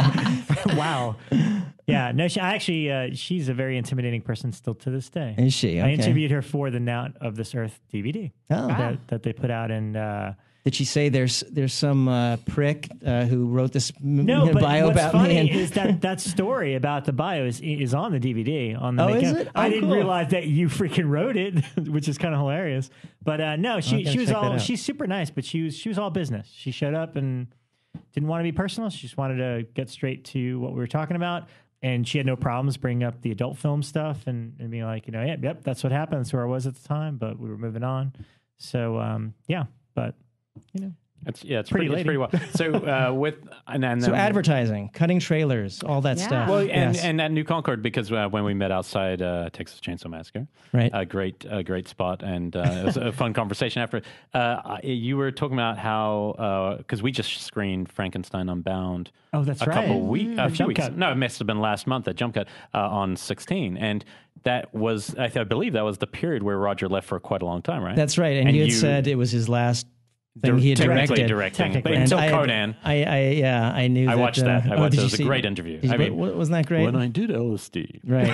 And the boobs came at me. Right. So Roger actually directed something recently with Conan for Sharktopus. Yes, Sharktopus, one of the Sharktopus sequels. Oh, so, that's right. But just a scene. It was just a scene, but he came out of retirement. But the thing about Frankenstein Unbound is the one thing I did take from it is it's actually a fairly polished and well put together film, but I definitely got the vibe of him putting himself really out there with an artistic intent, and then when it probably wasn't received, I could almost see him going, oh, well then I'm not relevant and I shouldn't be directing anymore. Like it felt like a big film. Like he was really trying to make a great film that was about 10 years out of time. Maybe. I should see it again. I'm too close to it. Because you were. We'll tell people what you were doing when Roger's doing that. I was there when he did that. Story. Not only was I there because he what happened was he went to Italy to shoot it, and I had moved from advertising to actually his head of production. Always wanting to direct, hating the desk job. I'm not an office guy. Yeah. And what's weird is when you work for Roger, if you're in his office, kind of the way he fires you is he gives you a movie to direct. That's sort of his nice way to that you're kind of pushing the bird out of the nest is directing a movie. And he went to Italy and he basically gave me the keys to the kingdom for 8, 10 months, well, a year, however long he was gone. Huh. And did a bunch of Jim Wynorski movies. Did like 3 of those. Jim, I think, snuck in 2 or 3 extra ones. That explains, because I noticed my favorite Jim Wynorski film is Haunting of Morella. And you're the producer on it. Oh yeah, that's one of them. Yeah, that's like his highest production value one. It looks great. Yeah, it is. We did that. It's Slumber Party Massacre 3. Yeah, there were 2. a bunch. Maybe 3. All right, 3. No, I think you did 3, right? Cat Shea Rubin did a few. Cat Shea now, but at the time, Cat Shea Rubin did a few movies. Strip to Kill. Strip to Kill. Strip to Kill 2. Strip to Kill 2. At that time, she did Strip to Kill 2. There was a vampire movie. She did all these back to back, and a movie called Streets, which was with Christina Applegate, who was huge at the time from Married with Children. It was a very serious movie. And it's the kind of thing where we never could have gotten a star like Christina Applegate at that time had it not afforded her the opportunity to show her serious acting chops, because she was only known as this kind of sexed out bimbo from that sitcom. Here she played a runaway who was being abused and chased by a bad cop. She's brilliant. I mean, really, really good in the movie. That sounds kind of freeway. Yeah, it does sound. Yeah. Shout Factory put it out as a double bill, but it was like super limited. Like, because Shout Factory did a whole ton of the Roger Corman line, so it's in there. I know, and I know it's on DVD. Right. Oh, I want to see that. Conspicuously missing the Unborn and in the heat of passion. Now, so you still hadn't done the Unborn at this stage? No. Okay. Not when I had done that. You still hadn't directed. You were still. I had directed some scenes, similar stories to what Jim had said. There was a movie that I think it may have been Strip to Kill. I'm not sure that did not perform with its original advertising key art. And one of the things that our sort of market research is we'd have artists do these sketches, and I'd have to go to a mall with a sketch of a woman draped around a knife or something, which was the poster for Strip to Kill, and say, would this make you want to see a movie? Really, really wearing the Cannibal Holocaust T-shirt is nothing compared to some of the things I had to do. But there was a piece of key art that tested very well. It was like a woman on an altar in front of a skull. And we released the movie with this new artwork. It did much better. So then I had to reshoot a scene for a new trailer and TV spot with a woman in front of a skull that was nowhere near in the actual movie. And did she ever turn herself inside out? Was it something I said? No, she did not turn herself. I love that story. And it's funny. That is one of my favorite stories I've heard, I've got to say, just and purely in terms of like how movies are made and marketed. It's just so unusual how you can get away with false advertising. And I remember seeing that poster. I was in high school when I remember seeing that poster, Screamers, and it was like a cigarette, Surgeon General's warning. There was a box on the poster, and it said, "Warning," like the Surgeon General. You will actually see a man turned inside out. Yeah, that's pretty cool. Wow, that's cool. How did they do that? Yeah. And then I saw it, and I was like, "What? They poured slime on the guy? You remember that stuff, slime? That I remember that well. I think that was it. So I got to produce, and that was my film school. I didn't go to film school. I just produced movies and learned from all these others' mistakes. Right. Saw some good movies made, some really bad movies made. Was Roger checking in all the time, or did you have a pretty... Okay, so he was like totally in his own bubble? He was directing a movie. I mean, he was, and that was a difficult shoot. And when you're now having directed, when you're directing a movie, and it's important for spouses and partners of directors to realize when you're directing a movie, you're on Pluto, you're orbiting Pluto. You can't check in. It's really hard to be a part of the world. Roger came back and cut the movie, tested the movie, and there were some pickups and some additional. I think maybe an additional scene or some additional shots that needed to be done, which he did at the studios in Venice. And I was the only time I ever AD'd. I was his first AD. And Roger, you may have heard, gives all his new directors, the famous talk. And one of the lessons was, never ask the cameraman if the shot was any good. Never ask how was it. You move on. If you like what you've got, you say, I got it. We're moving on. And if there is a problem, the cameraman will tell you. I was like, okay, and that has stayed with me. So I haven't heard that one. I like that. That's interesting. Right. So I'm ADing for Roger, and he does his, and I'm terrified, and he does his first shot, and he says, cut, and turns to the AD and says, how was it? So there went that. Oh, that's funny. Lesson out the window. So was he happy with the job you had done? He must have been, because he said I only had to do it for a year before he'd let me direct a movie, and he kept me on for 2 years. Oh, wow. So I think I did too good a job because he didn't push me out of the nest with a film. But all that time, there this treatment for this movie, The Unborn, had floated in, and I didn't show it to anyone. I liked it, and it was Cronenbergian and contemporary. Polanskian, it was the fear of in vitro and things like that. Right, and it was all those things. So I didn't show it to anyone, and I kept it for myself. And after 2 years, he said, "Okay, Rodman, you're ready. You can do this." And I did The Unborn, and it's kind of it's a little bit of a schizophrenic movie because I wanted to do. That's funny because that's my exact review. Oh, was it? Well, my review was it's positive, but it's the first half, and in the intent of the director, to me, feels like they're trying to make an invasion of the body, an adult drama horror film. Repulsion. And that's exactly, what I wanted Repulsion, to do. which is one of my favorites. And then the second half, it's vying for a spot with somebody making the cheap B creature feature, and like having to kind of shoehorn that as part of it. But I kind of liked both parts of it, but together they're kind of funny at parts, It switches gears, and that's exactly why. I wanted to make Repulsion, and Roger wanted to make Child's Play. Chucky was very popular at the time. He was running around. He wanted, a little Born.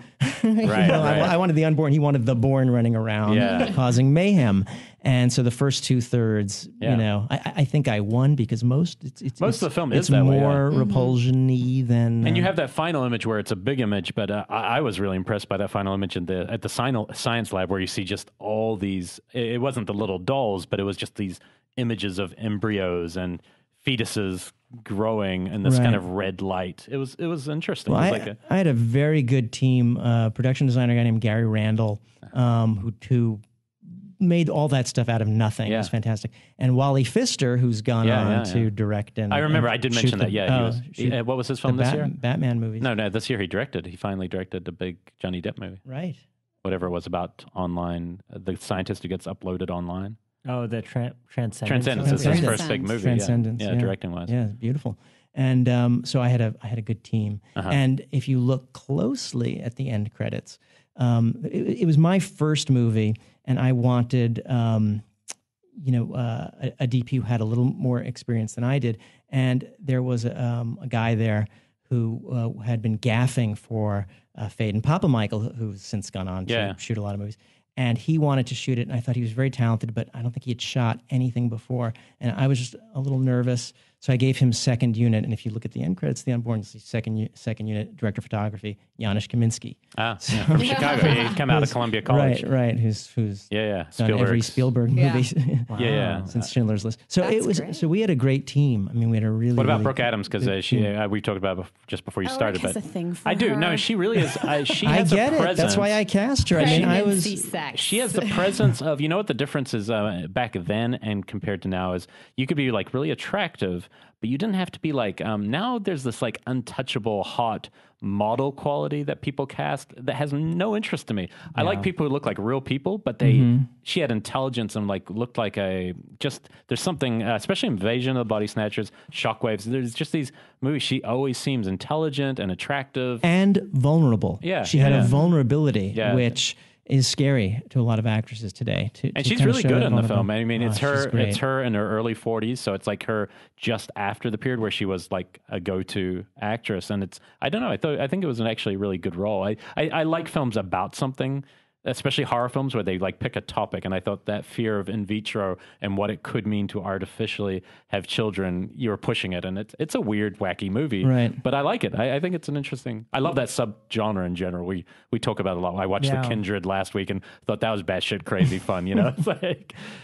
That's with the squid babies in the basement or something. They're making I all the little, I think it's a little after yours. So. Squid babies. That's what we have to look look at. I forward can't wait for Squid Babies. This so sounds like my film. Did you have to really stalk her to get her in? Because that seems like it must have been pretty low budget for her. I did. I had been a huge fan. She'd worked with all my favorite, directors, Cronenberg and Kaufman, and Days of Heaven. I mean, Days of Heavens. Yeah, it was. So it was, and I was so scared. And it was, it's funny. You're talking about like fear of in vitro fertilization and all this stuff. I was so young. I think I barely knew what sex was at that time, let alone babies and in vitro fertilization. So, so yes, I met with her, and I think she saw, that I was serious, and I did not wear a Cannibal Holocaust T-shirt. I wore kind of a nice, preppy Harvard button-down style T-shirt, shirt, and I was very, very lucky to get her, and the whole cast was wonderful. James Karen, who's Meyerling, the mad geneticist in the movie.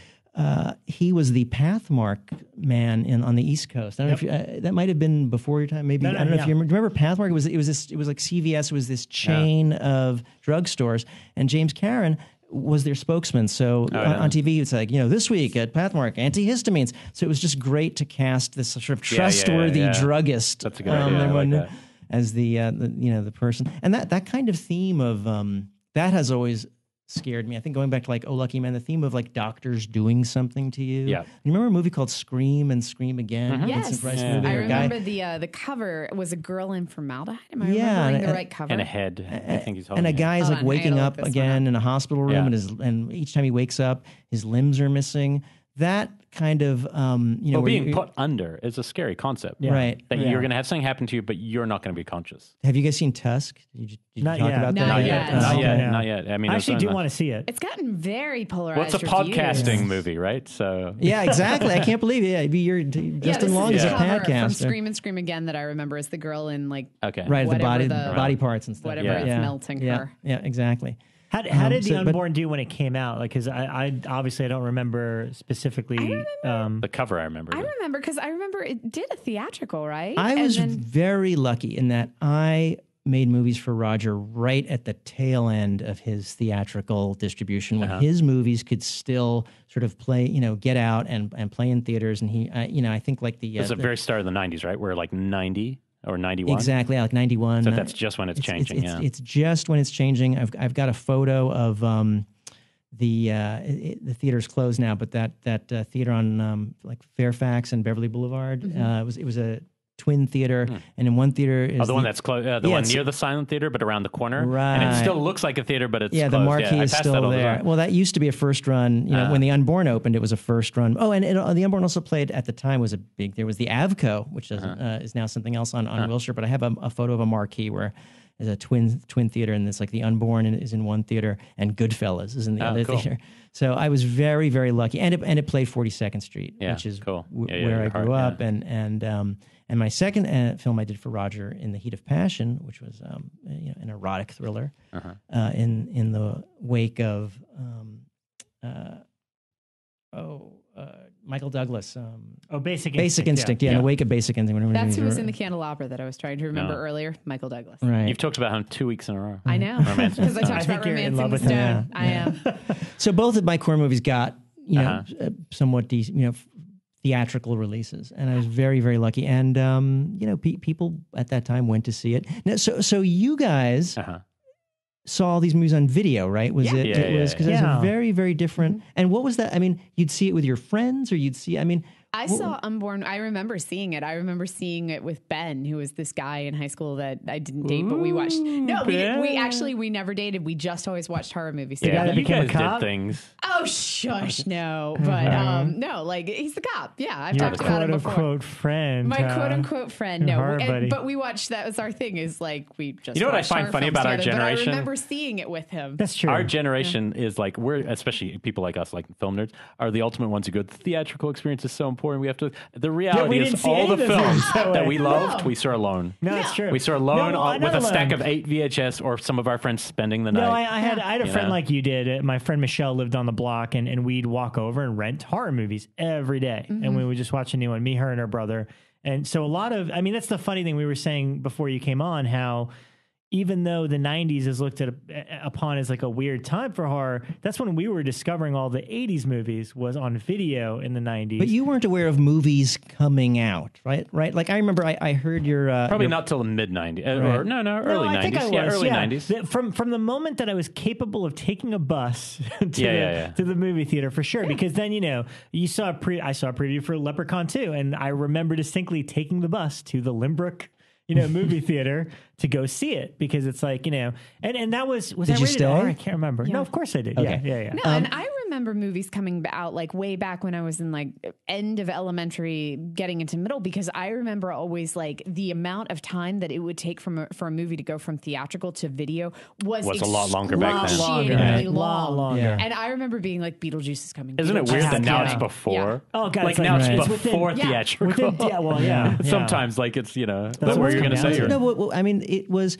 I heard your podcast with Charlie Band, and I remember he was talking about like that Ghoulies campaign, and I remember like the weeks before that movie opened, seeing that thing pop out of the toilet and being so, I got to see that movie. I got to see like creatures come out of toilets and bite people in the ass and all that. I mean, I had this whole vision of what the movie was. It wasn't. It really isn't that movie. It was very yes, it was not what I thought it was. No. But I just can't. It's weird to me to think what was how was excitement built for the video store generation. The difference is now it's everywhere. Like we can be entertained anywhere, video, TV, our phones. I do miss that though, because it's easily accessible on the internet. Where like nowadays, as a full-grown adult, what I normally like to do is something like, all right, so Fantastic Fest just happened in the last couple weeks. So in the next week or so, I'm going to see a slew of reviews come out from it, and that's when I'm going to decide, oh, that sounds like a good movie, that sounds like cool, and whatever. But back then, it was you discover stuff on video, and back then it was like as a kid, you would just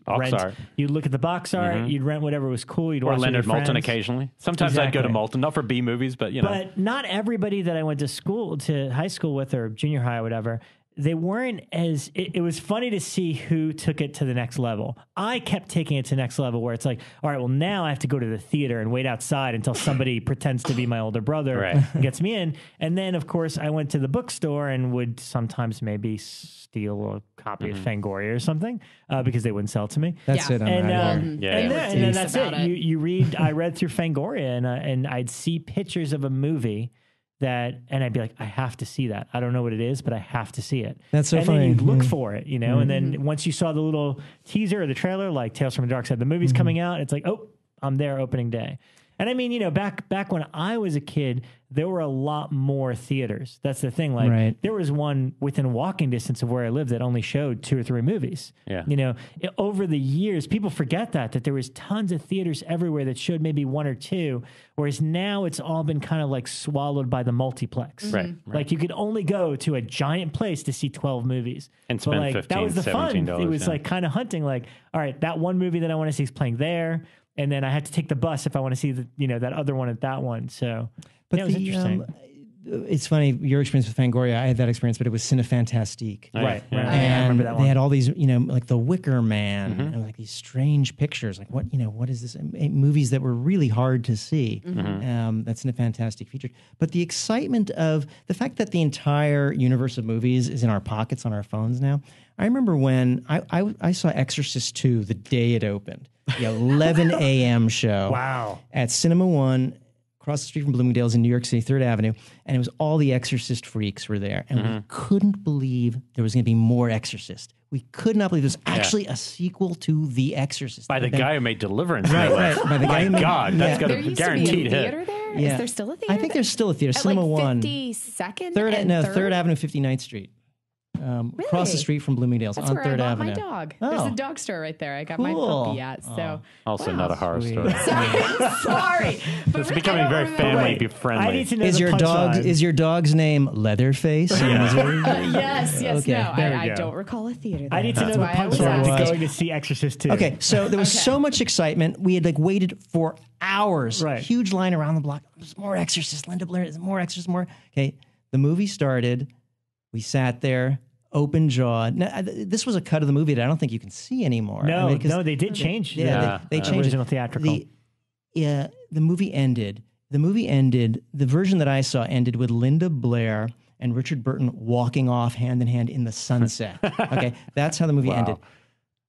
People stood up and shouted at the screen. Somebody had a Coke and hurled it at the screen. Awesome, and I remember this brown stain dripping down the screen. People were so angry. And I mean, that story actually has been written about the Coke at the screen, and they had to pull it from distribution. Yep. Completely recut the movie. Yeah. And now at that point, was it still called The Heretic, or was that later? Yeah, it was Exorcist 2. Exorcist 2, The Heretic. Okay. Yeah, that was it. And I can that happen today? I mean, I don't think it came with certain audiences.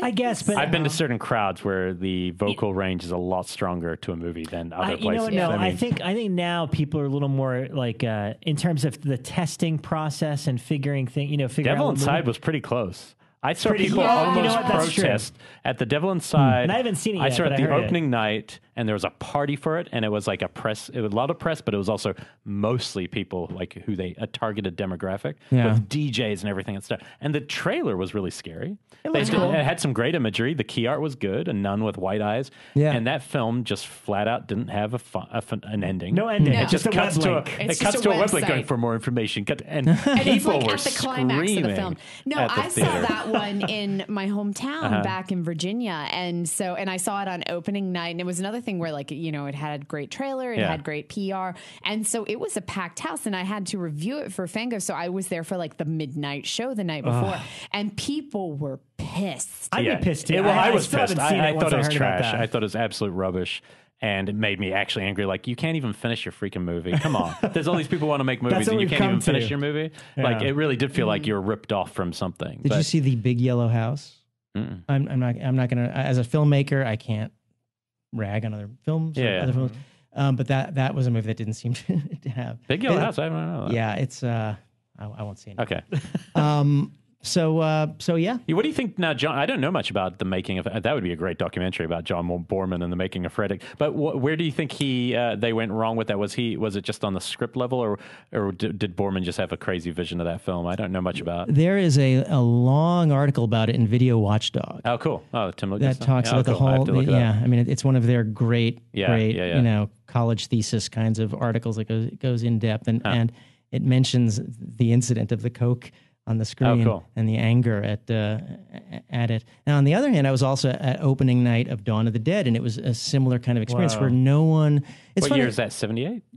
Yeah, I think so, 78. It was the kind of thing where, again, no one could believe there was going to be more Night of the Living Dead. It's so funny, like now Saw, so next year there's Saw 2 and Saw 3 and Saw 4 and Saw 5. Expectation 6, 7, of it, 8, 9, 10, 11, every movie. But at that time, it wasn't like that. And I've heard you guys, talk at length about like Texas Chainsaw Massacre, but for me, and I was there, that fantastic movie, but also on that Mount Rushmore of great horror film, like right next to Tobe Hooper, I think you've got to put George Romero and Night of the Living Dead, because here's a guy who basically invented a whole mythology that is still adhered to today completely. It's just out of he just before that, there's only really Teniers, I Walk with a Zombie. And that's a real kind of voodoo. That's zombie. Like a Haitian. That's kind a different of kind of thing. Zombie. Right, white zombie. The meaning of zombie.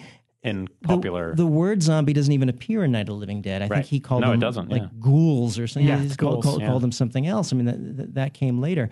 So at that time, the fact that there was like this Dawn of the Dead, and it was, I think that's the perfect sequel, because it wasn't a sequel about a character like Psycho 2, but it was about the situation and moving the situation to contemporary times, and it really said something about consumerism and everything that's been written about a million times. But again, there was so much excitement, and that opening night, I actually thought, if have you seen the movie recently? There's a scene where the SWAT team goes into a housing project, and this guy starts yelling all these racial. I've had too much to get what's the word? Racial slurs. Racial slurs. Much better. Racial slurs at the screen. And this was in Times Square, and it was a diverse crowd. And again, people started yelling at the screen, and it was scary. I mean, being scared in a film, in a theater. I mean, he so successfully, riled up the audience. And then when they got it, there was such happiness and relief. And And I was so fortunate. I met George Romero, and I told him that experience. I said, I was there opening night at the Rivoli, Times Square, and he turned to me and said, I was there too. And I was, well, of course you were, you know, of course. And he remembered that, that riot that almost broke out. I'd love to see that again. I'd love to be able to make a movie that could do that in a theater, you know, now that could really inspire people to yell at the screen. I don't know. Can it be done? I remember people yelling at 28 Days Later, and that was a great screening. Yeah. But that was in New York too. And I think it's, again, different kinds of audiences some audiences don't talk back. It's very quiet. Especially out here. I mean, it depends where you go. Yeah, it's very professional in LA. Yeah, it's a very professional environment where you always assume that someone from the film is in the audience and things like that, so you don't yell. But to truly shock and push boundaries, it's difficult because so much has been done now. Now, after, 50 years of a lot of intensive horror, a lot of horror every year. Right. It's, but somehow people do it. They push buttons every once in a while. Not only horror, when, 2 girls in 1 cup is on. YouTube. When school children are looking at reenacting 2 girls in 1 cup. I thought that was interesting. Darren Bousman, who did Saw 2, 3, and 4, he, on the show, was talking about when they were repitching for the rebooting Saw, and his pitch, which to me... we're not allowed to talk about that. I thought it was on here. That was off the air. Oh, okay. All right. Well, it was viral related. You've not heard that at all. Anyway, I thought I did hear that on he told us in the parking lot. Anyway. It all blurs, guys. But I do think that you're right. I think the things online are pushing boundaries far worse than anything else. Absolutely, yeah. The stuff on internet porn is going to be worse than anything you could have rented in a mom and pop place. God. Oh yeah. And do you remember a child can I stumble on that. We don't need to get into porn too much, but do you remember just being able to sneak a look at a mag where you might see boobs? My parents had this book, and it was this 1970s book, which I now have, called Making Love. And it was this hardback book that it sat on the shelf for years. Until, Page 217. I don't get it now. But it was this thick hardback book, and it had this cover, this very kind of mundane looking cover, and it was just called Making Love. And I was probably in middle school before one day I just went, I wonder what that book is, and pulled it off. And it's full of naked people and 70s bush and just weird positions. And there's a chapter on slang where it goes through all the slangs for all the different things. And it's little men in the boat, and you're reading these things. And I remember just being in shock looking at that one, this type of thing existed. And 2, my parents had it sitting on the bookshelf since I was a kid. Shocked but intrigued. Yes. Because you're only getting a little glimpse of it. And now it's I wonder what it's like. It must be hell to be a fucking teenager right now. It was I can't imagine. That's all I can say. You could see your expectations also are going to be at a totally weird level now from things and human interaction. It's weird. Looking back, that book is so tame. Because it's just talk to your partner is the majority of it. And I'm just wow, this is so tame compared to, what I could... Elvira was in a Playboy, I remember. As Cassandra Pete's early days. Redhead, I remember that. I remember old... And also they had articles, and they were... I think I've got the Roman Polanski and the Stanley Kubrick Kurt Vonnegut? issues. Kurt Vonnegut wrote for Playboy? No, there was all that stuff. It was a real magazine. Just the articles. All right, well, getting back on track. Anyway. Yeah. So at what point did you make the transition? You were working for Roger. You got to do a couple of films with him. Yeah. And then Idle Hands was a studio picture. So was it difficult to make that leap, or did you do Tales from the Crypt before that? I did. It's all a blur to me as well, like the 90s probably should be. But yes, I'd done Tales from the Crypt was my entree into television. Okay. And where was Leprechaun? Was Leprechaun 2 before? That was, I did a few Tales from the Crypts. Right, 2 episodes. Yeah, 2 of them. And I think Leprechaun was right smack dab in the middle. It was all around the same time. Right. I got into television because all the really good, very good scripts were going to Sidney Lumet, or these A-list actors, and there was no chance. And this was, I think, I don't know if I was talking about this with you or Elric, but that time for the 90s directors for Roger Corman, that was right at the time when Steven Soderbergh and Sex, Lies, and Videotape kind of changed the game for independent filmmakers. Yes. And you also had people, the rock video film directors were becoming very hot. All of a sudden, David Fincher, people like that. At that same time, you had Fincher and the whole rock video world, and then the Sundance, Steven Soderbergh's. And that, I think that is one of the reasons why those of us the directors for Roger at the time weren't really seen in the same way as all the directors who had done all those great movies for Roger in the 70s. What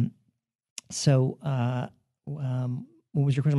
The transition. So it seemed like TV. So TV, there were great scripts and great actors, and like one of the first things I did was Chicago Hope, and to work with a cast like that was amazing. And to work with David Kelly scripts. I mean, this was really good stuff. And it all kind of, as I said to you outside, it's my resume is very weird because I've got horror movies, I've got dramatic television, I've got teenage television, I've got documentaries. I guess I'm lucky in that I've been able to pursue all the things that I'm interested in, but I don't have a brand, as they say. I've branded myself. But it must have been exciting coming into Tales from the Crypt because, I mean, I remember as a kid, we had HBO. We were fortunate enough to have it. And that was for me, the right age, the right time. That was the show that was made for me. I did not grow up with the generation that got to read the Tales from the Crypt or, the Vault of Horror comic books or anything. I got to see the show on HBO, and I remember it was just huge. It was a huge, huge deal. So, you stepped in for season 5. Right. I got it right here. Season 5, episode 4, Food for Thought with Ernie Hudson and Joan Chen. That's right. I'm madly in love with because I love Twin Peaks. Yep, me too. So, I mean, Kimmy was in Leprechaun too. That's right. Yeah, Kimmy, from Twin Peaks. Yeah, from Twin Peaks. Yeah. So, so at that point, this is season 5 seasons into the show. Like, what was it like stepping into it? I mean, intimidation, that sort of thing. Yeah. Well, season 5, Robert Zemeckis was no longer directing episodes for this. They were moving on to Rodman Flender. Yeah. So, but it was a great opportunity, and it was one of those things where someone had dropped out. I don't remember why, but it was the kind of thing where I got the call on a Thursday, and they said, "Can you start shooting Monday?" Mm-hmm. And one of the great, things working for Roger Corman, that training is thinking fast, thinking on your feet. Yeah. Making movies for Roger, you can solve any problem any way except throwing money at it. You really that is the one solution you don't have is money. Any other, and it forces you to really kind of look at the script. So when they said, "Can you start shooting Monday?" I said, "Yeah, piece of cake." And I guess they, liked what I did because they asked me back, and I think that's when I was doing Leprechaun. And then I came back after Leprechaun and I wrote and directed one called 99 and 44, 100% Pure Horror with Willard, Bruce Davison. Which has to be isn't there a John Frankenheimer movie that has a similar title? Yes, 99 and 44, 100% Dead was, okay. And that is a riff on something that is before any of ours time, which was the Ivory Soap campaign you gotta be 99.44 pure. Is that it? Yep. It was the I remember their song. You gotta be as pure as ivory. Well, that's a campaign that goes back to 1722 or something. Was 99, 44, 100% pure. Bekah's eternal. Right. You have been here since the beginning of time. And Tales from the Crypt, man, when I walked on that set of Tales from the Crypt and I saw a ceiling, I couldn't believe it. I was like, what? They've got a ceiling? I was having, I'd only done Roger Corman things. Yeah. And, Roger Corman thing, I mean, the Unborn, the reason why I did my second movie for Roger was because right before The Unborn was a science fiction movie. I can't remember which one it was. It was a spaceship or something. And Roger didn't want to tear down the set because The Unborn was a contemporary contemporary movie, and he wanted to shoot another sci-fi movie. I think it was like Lords of the Deep or something on the same spaceship set. Yeah. So I was out of a job because I had already given up my head of production job, and I couldn't afford to take the time off. So I said, Roger, let me write something for you, and I pitched a couple of stories for him, and he liked In the Heat of Passion. I wrote it, and I think it was like the second week of shooting The Unborn. He was looking at the dailies, and he figured, okay, I'm not as incompetent as some of the other people.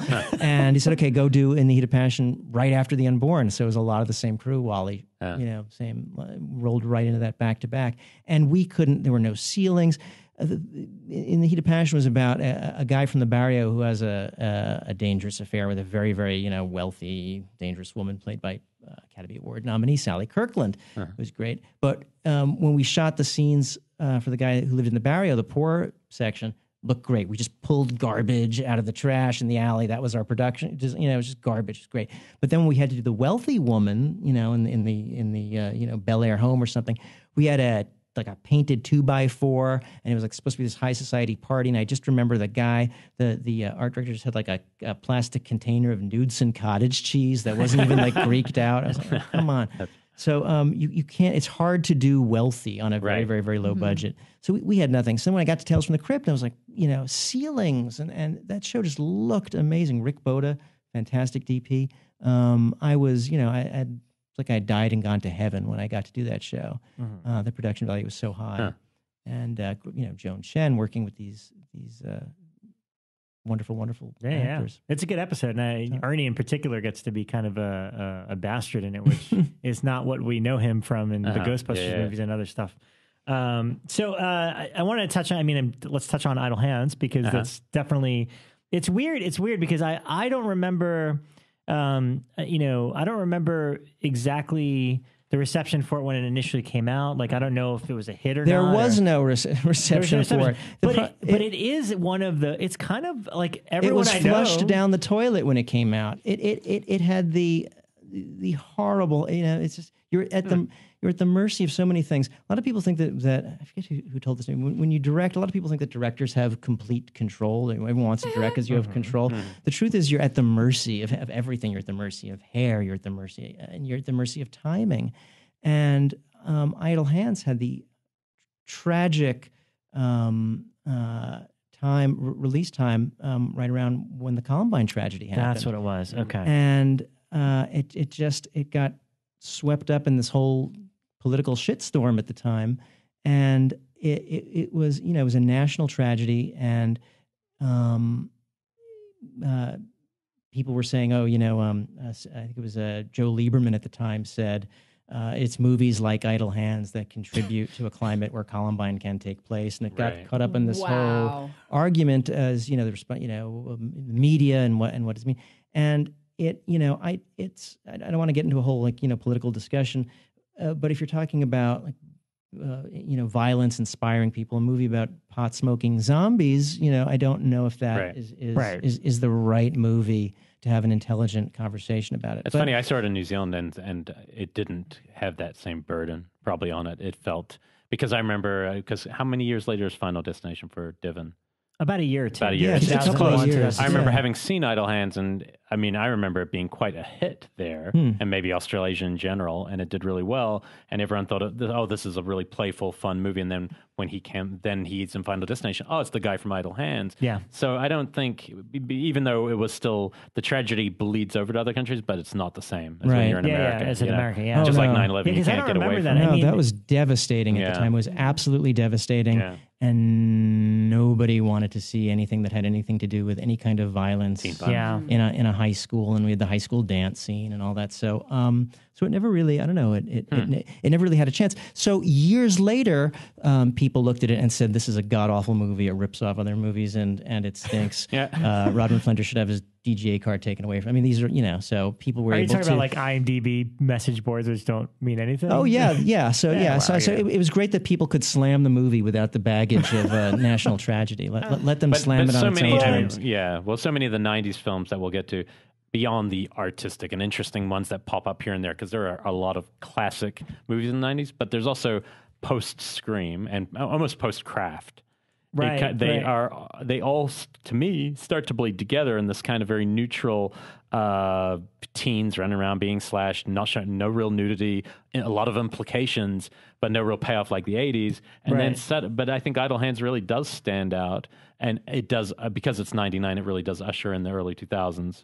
Final Destination and movies like that. But it's so playful and fun and strange. It is kind of Our Lucky Man-ish. Now that you're talking about Our Lucky Man, it's kind of random. Some of the humor is, when the guys come back, it doesn't seek to explain, how did they come back? It just goes with it. I love that, actually. Yeah. No, it's a lot of fun. And you know what? I because I just watch it, obviously now a lot of our listeners and people are getting into the Halloween spirit and wanting to watch stuff. And I don't know why I forgot that it took place around Halloween, but I did. And right away I was like, oh man, this is like kind of the perfect Halloween-ish movie to because the revisit. two characters blend in when they walk down the street. Right. Everyone's dressed, so they're just all right, I got my no head. Yeah, and the two parents are in the jack-o'-lantern setup. Well, when we met outside of Chainsaw, and Rob will tell you, and I'm very honest about it, he introduced me to you, and he said, he directed Leprechaun too, and it's nothing personal against Leprechaun. I just don't know those movies that well. Oh my God, honestly, that's kind of funny. My reaction was kind of flat, and I was like, oh, cool, and nice to meet you. And then a couple seconds later, he goes, he also did somehow Idle Hands come out. I was like, oh my God. Honest. Idle Hands, that's a fantastic movie. Honest, Elric, you said that to my face. Yeah. You said to me, you just went from the guy. You just went from the guy who directed Leprechaun 2 to the guy who directed Idle Hands. I don't suddenly he's the Tarantino of the conversation. I was very excited. It's funny because I mean I think that's the thing that's fascinating is that it has acquired this kind of like I don't know. People seem to dig that movie a lot. I know I do. And that's actually the opening of the Wikipedia page right now is like, though critically penned, it's now become a cult film. Yeah. No, totally. Also, Devon Sawa is a real find in that film. Yeah. His comic ability with his body is the best since Bruce Campbell and Evil Dead 2. From that point, and there's lots of similarities too. Of course. But he's really good. And everyone's really good, but he really holds the whole movie together in a ridiculous... what should be ridiculous, when he's trying to get the girl and his hands acting against himself. Like what we were saying earlier about Jon Voight and Anaconda. I mean, he literally threw himself physically into it, 200%. Yeah. He's fearless. Completely fearless. And it paid off because he's also great in Final Destination. He's one of those few actors from that period that I actually missed. Most of them I just don't care because they're all these kind of like teen people from Dawson's Creek or from those shows. But he was one of the few. He was really good in both those I would films. actually look for and I go, it's a shame. I hope, and I know he's acting now, and it would be good. I wanted to see him in more stuff because he really had a good presence. And I mean, I told you before, but I mean, Jessica Alba will never be hotter than she is in Idle Hands. That's like her at her, peak. Yeah. Were you married when you were directing all these things? I still am. Party 5. That's incredible. I still You traversed am. all my crushes and you stayed married. Yes. Well done. Yes. Well done, sir. Well done for you. Let's talk a little bit about 90s. Can I just call my wife right now? Can you tell her that? I'll tell her. Yes. Congrats on getting through all this. I guess that answers, for me, not knowing, I didn't know the story about Columbine, so I was always like, I wonder why they didn't have a sequel to that film. But now that explains it. I guess now was it a hit on video and DVD? Comparatively, I mean, it may. I don't know. I'm really the wrong person to ask because the head of marketing is a very boring guest. Frankly, I mean, the whole kind of experience was hard at that time. It was a tragedy, and it was difficult to be kind of swept up into a conversation. Did you start to buy that shit? When I've people done something. Yeah, do you start buying it, or are you on the other side firmly where you're like, that's total horseshit? Was I the third gunman at Columbine? Yeah, what did you think during that? I thought it was a shame that the movie just cannot be judged on its own merit. That it is being used by politicians for their own agenda, because these people hadn't even seen the movie, and I think if anyone the movie hadn't come out yet, no one had seen it, but it was just like, oh, Hollywood, and that is why we have all this violence, because these movies that don't, it is Hollywood and these movies that are doing it. And I think, like I said, I don't really want to get into a whole political, I think the religious thing was tough enough. So if I don't want to get into a political. Well, I mean, and we all probably think similarly. I mean, I saw Tarantino last year around Django. Oh yeah, I mean, just like how many more times do you have to answer? But that was good, and I really liked that interview. That the way it just was enough. Like, no, I'm done. Sorry, guys. Answering that this question. is just It's bullshit. stupid. Yeah. It's silly. There's, we've had blood warfare and religious warfare since the beginning of time. Yeah. As soon as there's two humans, there's people killing each other. I went to the Django movies. premiere, and he actually talked about it at length here in LA about it. And it was just very much like the fact that they were saying my film caused this. And it was just very kind of like it's pointless. And where do you stop? Do you ban Catcher in the Rye because the Bible? I think that might have inspired a few acts of violence just over a couple. thousands of years. So I've never actually understood the Catcher in the Rye one, to be honest.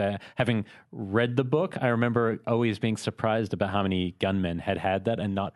He's kind of an outsider, but I never understood the psychopathic side of that. Does anything? No, like, and he's actually quite alike. I don't know. In the Rye I've never really he's very understood much that. like he's like a very lethargic character. He it's all about movement with no action. Well, it's Holden Caulfield talks about phony balonies. Phonies. Yeah. There's a lot of anger at phonies, and I think.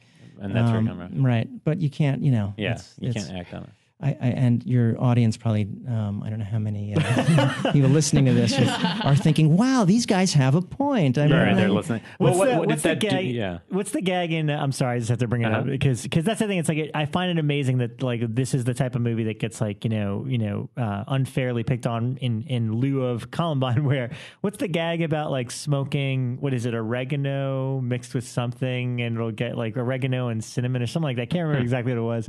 And the only reason I mention it is because I love that he actually tries it. And there's a moment when Seth Green's character gets killed. He's like, I can't believe you told me to smoke that shit. Right. And I'm like, how can you not have fun? And how can you possibly take this seriously? It's a comedy first before it's a horror film. That's the other silly thing for people to react to, Yeah. Well, like I said, I actually don't know how many of the people at that time had seen the movie. Right. Probably very few. And it's, and you could take a few shots from any film and be like, oh, look, pretty much. There's a hand killing everyone, a teenager at a dance or whatever. Yeah. Right. Now, how did that affect you beyond just the film? Career-wise, did that make it very hard for a period, or did you have to kind of reinvent what you were doing? You ever heard a phrase called director's jail? It was hard. It was really hard. I completed a documentary that I started working on before Idle Hands called Let Them Eat Rock, which is a documentary about rock band The Upper Crust, who, Rob, you heard of those guys? They're out of Boston, and they dress like 18th century European noblemen and play AC/DC like rock and roll about being very wealthy. Yeah. It was, I had studied documentary filmmaking as an undergraduate at Harvard with Ed Pincus and Ross McElwee, who made Sherman's March. And one of the best films ever made. Yeah. I think that film's hilarious. Yeah, and Ross remains. It's funny, Time Indefinite is a great film. Really great. All of his movies are great. I just had lunch with Ross last week, and it's funny. Roger Corman and Ross McElwee are kind of the two ends of so that Venn diagram is me cool. in there. Very personal. He definitely always put himself at the center of his films. Right. I love. It's autobiographical filmmaking completely. So I'd finished this documentary, and I played a few festivals and sort of continued TV work, and I was able to keep working. My TV work sort of kept going, and wrote a few things. And here I am. Did it change how you felt about horror, like in terms of your interest in doing more of it? Did it affect just how that experience? Okay, I'm gonna put this shirt on now. Not one bit. I love horror. Yeah. I still go see horror movies opening weekend. What are some? Let's talk about what you've been watching. Love the genre. No, not at all. I think it's an important genre, and when an intelligent horror movie is made. I couldn't be happier. Even when a stupid one is made, and if it's fun and if it's engaging, great. He's gonna love Housebound, right? He is. This New Zealand horror comedy, you're gonna love it. Horror comedy from New Yeah. Zealand coming out this year. It's a festival kind of film, and it's phenomenal. It's almost pitch perfect in terms of comedy and horror, the mixture. And that's I liked rare. Pitch Perfect. I mean, that was good too. So great. So definitely still love the genre. And we'll see. I listen to some of your recommendations. Some of them I agree with. Some of them, what are some of them thinking? Which ones do you like? I want to know our bad ones. Yeah, I'll tell you off the air. I really think it's bad form for directors to diss other directors. Right. Well, let's talk a little bit about unless they're dead, and then I'll piss all over. What's your least favorite dead director? Least favorite dead director? Ooh, wow, that's a tough one. You can tweet it later. Yeah, I want to know later. But let's set the scene a little of the 90s, because we were talking about just general, and I assume because you were working in the industry at that period, were you also watching a lot of the new stuff while you were making stuff like Idle Hands, or were you watching like Scream and like, do you remember seeing those kind of movies? Oh, sure. And I read the script of Scream when it was still called Scary Movie. It was originally called Scary Movie, and that. Those first, whatever was 20 pages as a script before it came out. I remember I got the script. And I was standing in my kitchen and I did not put it down. It was just like page, turning the page. I thought those first 20 pages were just so brilliant. It's so good. It's like hard to recover from. I mean, much like When a Stranger Calls, that first. Right. Yeah. Was it scooped up straight away? So if you're reading it in the kitchen, there's obviously some other directors reading in the kitchen. How quickly do you think that went Wes Craven is reading it in his kitchen. Did he get it quickly, or do you think it went through other people? Was it like they went to him first, or did it go to like a bidding war? He didn't want to do it initially, if I'm correct. Because he did Vampire in Brooklyn the year before. He read it and liked it, but didn't want to do it. And I don't know how it came back to him. But it seemed like a script that floated around for a short period of time. Yeah, it may have kicked around a little bit. And, having Wes Craven, I mean, that gets it made when you have... Right. So yes, definitely aware of Scream.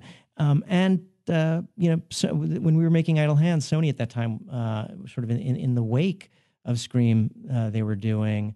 it was funny, there were all these kind of teen movies. Some of them weren't even horror, like the Dangerous Liaisons, the teen movie, Cruel Intentions. Cruel Intentions. But they all had the same kind of cast. Was done at the same time. They all had the same poster of one person in front and then like a tiered people standing behind them, all wearing black. You're right. Yeah, they all the way through Disturbing Behavior, Urban Legend. Urban Legend, Last Summer. Disturbing Behavior. Go was made right around that time. But Go is fun. Go is fantastic. Different than all. Just like Idle Hands is different. Go is different in the same way. It was very strange. The humor is really great. That gay couple is just phenomenal. Like you're watching these two cops and you have no idea, and then suddenly that was a great twist. That's a great film. I haven't seen that in a long time. Go. Scott Wolf and Jay Moore, the gay couple. It was so good though. Timothy Olyphant. When Scott is he's like burying a body and Jay Moore's like kind of talking him through like an acting exercise, and he's like, you're whatever it is, you're on the beach. And Scott was sort of going along with it for a minute, and then he just looks up and goes, I'm not delusional. Just fantastic. So there were a lot of good movies, not necessarily horror, but within that sort of hitting that audience at that time. Do you remember seeing? I mean, there's some. Obviously, there's big classics we have from things like Jacob's Ladder, Misery, Nightbreed. Well, Candyman. Right, so we were talking about the turning point. So you were saying that a lot of stuff that came out in 1990 was technically movies made in the 80s. Yeah, no, like I'm just saying that people, if they want to continue, if they want to, if people want to say, oh, some of the best stuff was still made in the 90s, it's like all I know is I look through year by year, and I started with like 20 pretty good films in 1990, and then it goes to 5 decent ones in 91. And then it's about 5 more, and then it's 4 or 5. Each year it seemed a little less until 96. 96 is like a renaissance around Scream, and suddenly Scream reboot. And then when you get to the end, it really drops. 95 there was like maybe. I remember I was looking on Wikipedia today, and it was like the list was slowly getting shorter, and by the time 90 got to like 94, 95, it was like 20 films. Well, the watchable movies of 95: The Addiction, which I think is a great film, but it's an indie. Demon Knight, which is a fun Tales from Crypt. Lord of Illusions, which is a fun but not quite up to This is 95? Yeah, Prophecy. And then you're going with the big films, which is what part of the trend is going to Species. Movies like that, Species, like these big Tales from the Hood, obviously. But then what was Wes Craven doing in 95? Vampire in Brooklyn. A borderline, almost unwatchable comedy. I mean, to me, it just doesn't work at all. But that what's the to me in that chunk between 90 and 96? Because Scream is kind of the turning point. What's the stuff that stands out? Like Candyman was what, 92? I mean, of that decade, it's the best film of that decade. But Candyman's by far one of the best of the 90s for sure. Candyman is 92, so it's still early. I mean, People Under the Stairs was 91, so that's like even. Yeah, but that wasn't good. No, I'm saying like this is where Craven was. Well, it's interesting. And I wrote down. Yeah, you went right to Shocker and People Under the Stairs and that. I sometimes like to come up with theories, and I wrote down a theory for you. You have a theory. I have a theory right. Because they're close together. I was wondering if they'd ever been paired together, Candyman and People Under the Stairs. And what I realized about these two films when I stopped for even a second to think about is that they are the exact same movie, but inverses of each other. Candyman is about basically privileged upper class educated white people going into a poorer black neighborhood and exposing through the interaction with the film, they expose a white crime of slavery from the past, and they expose what happened to the Candyman. The other film is urban, poorer black two people going into a white privileged neighborhood and exposing a white crime of slavery. Again, because they find that people have been kept on strip. So they're literally taking genius. Genius. So Professor. I know, but and this was when I was looking through all these titles today. I realized they're exactly the same thing in terms of directors who, and look, Wes Craven's a very good human who has a very good, firm understanding of mythology and stories, and probably has, is probably trying to say something with his movie. And, Bernard Rose is a great filmmaker. I don't know what Clive was saying. But those two films, I realized, really the end point is almost the same, but the execution is quite different. But, it was just interesting how close they get. The other does not. Ving Rhames, that shirt Ving Rhames is wearing is criminal. But and so at least they were trying to go for something, which I really respect, and especially something that's kind of a big thing to kind of go about is like slavery. But everyone thinks that just came about this last year with 12 Years a Slave. But people are toying with it about that. But then the things like Misery, Misery's 90, 1990. What year was Blair Witch Project? That was 90. That's what year. That was later. And what's interesting about that, that's kind of the period. To be honest, I think I remember that year almost better than any. Blair Witch 99. Audition. Yeah, I wrote that. Blair Witch. House on Haunted Hill, Sixth Sense, Idle Hands, Sixth Sense, Rebekah's Ravenous, Lake Placid. All movies I remember. How about Body Parts? Oh, that's early. I love that film. What was that, early 90s? That's 93. 93. Eric Red's Body Parts. And that for me was a big video film that I watched a lot of times. See, I said the basketball that, legs. the little legs running with the basketball. 98 and 99 were the big game changers because it happened right at the end of the decade, because the two things that we start seeing then, we see Blair Witch in 99, and in 98 was when we see Whispering Corridors. And that was like the first kind of like Asian film that had creeped over here that people were like really paying attention to. I remember seeing that like my sophomore year of college and it being like, oh my gosh, I just got this film from Korea. It's crazy. And watching Whispering Corridors. And then in 99 actually was Tomei came out. And then there was, I think 99 was also Ringu. What about Audition? It was 98. Audition was 99. And so that's right when these Asian films start kind of coming over and making an appearance here. And if I remember, but they hadn't made waves yet because the teen stuff was holding so strong. Yeah. Like people were interested in it because it was a great movie. Right. But if you look at 98, it's the worst. It's like, well, The Faculty is actually fun, but it's like a Halloween H2O. I still know what you did last summer. Yeah. That's Urban legend. I never even thought, because the original Ringo was 98, whereas it's like, it seems like the Asian market was what led us into the 2000s. But there was, I remember that there was some type of embargo on Ringu where like as soon as it had come out in Japan, it was purchased by the studio over here, and they had put like an embargo on it being released here. Because I remember watching a bootleg version of it in like 2000 because I was still in college, and I remember seeing like a bootleg VHS, and it hasn't been released here. And it was like way undercover because I was working at a video store at the time. I haven't seen it in years, but I still think that original Japanese version blows away the American remake. I remember also liking the American one. I remember it being good, but the Japanese was really great, much scarier. But all these movies you're talking about, I mean, it's funny because you told me you want to talk about the 90s. In terms of like movies that I think people are going to be talking about 20, 30 years from now, from the 90s, I think there are two. Jacob's Ladder. 1990. Which captures New York like no other movie. I think it's like Adrian Lyne's masterpiece because he really, that kind of that New York of that time. And The Kingdom, Lars von Trier's original The Kingdom, which I don't know if you had I saw it.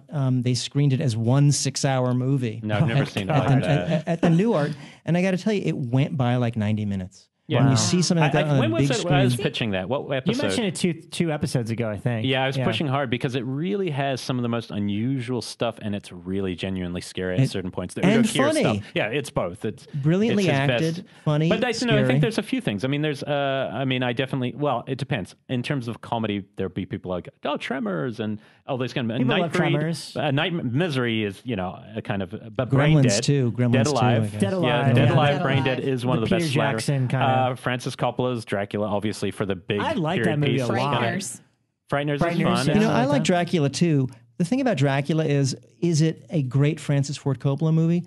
I don't think so. But what I like about it is it has for being very pretentious. It has kind of what I call a joie de film. Yeah, it's what I mean. He it's loves very watchable, movies very grandiose, very so fun. much. Yeah. It's just so much fun, and there's a real joy in that filmmaking, which you don't see when you see the trailer right now. If you turn on the TV, and I have no idea if it's going to be good. Of the new Dracula about Untold? Dracula, because the difference is there's no personal touch. It just seems epic. Frankenstein 3D, whatever the hell it was. Guy it's or just whatever, an epic Frankenstein about a character with big scale. Whereas Francis Ford Coppola is like, Gary Oldman just you got Gary terrific. Oldman, and but even in the in-camera tricks and like just the filmmaking at hand and something like that. How's Argento's Dracula? I just got it on Blu-ray. I watched the first 20 minutes and more Mantis. Because I got a 3D. I have a 3D TV and a 3D Blu-ray player. Yes. I've had it for 3-4 years. I've seen one 3D movie on it. We'll talk after. He's got the hookup. But what I'll say is, if you scan this, I'm just scanning this list. Yeah. There are the things that stand out of being really strong that will be remembered as classics.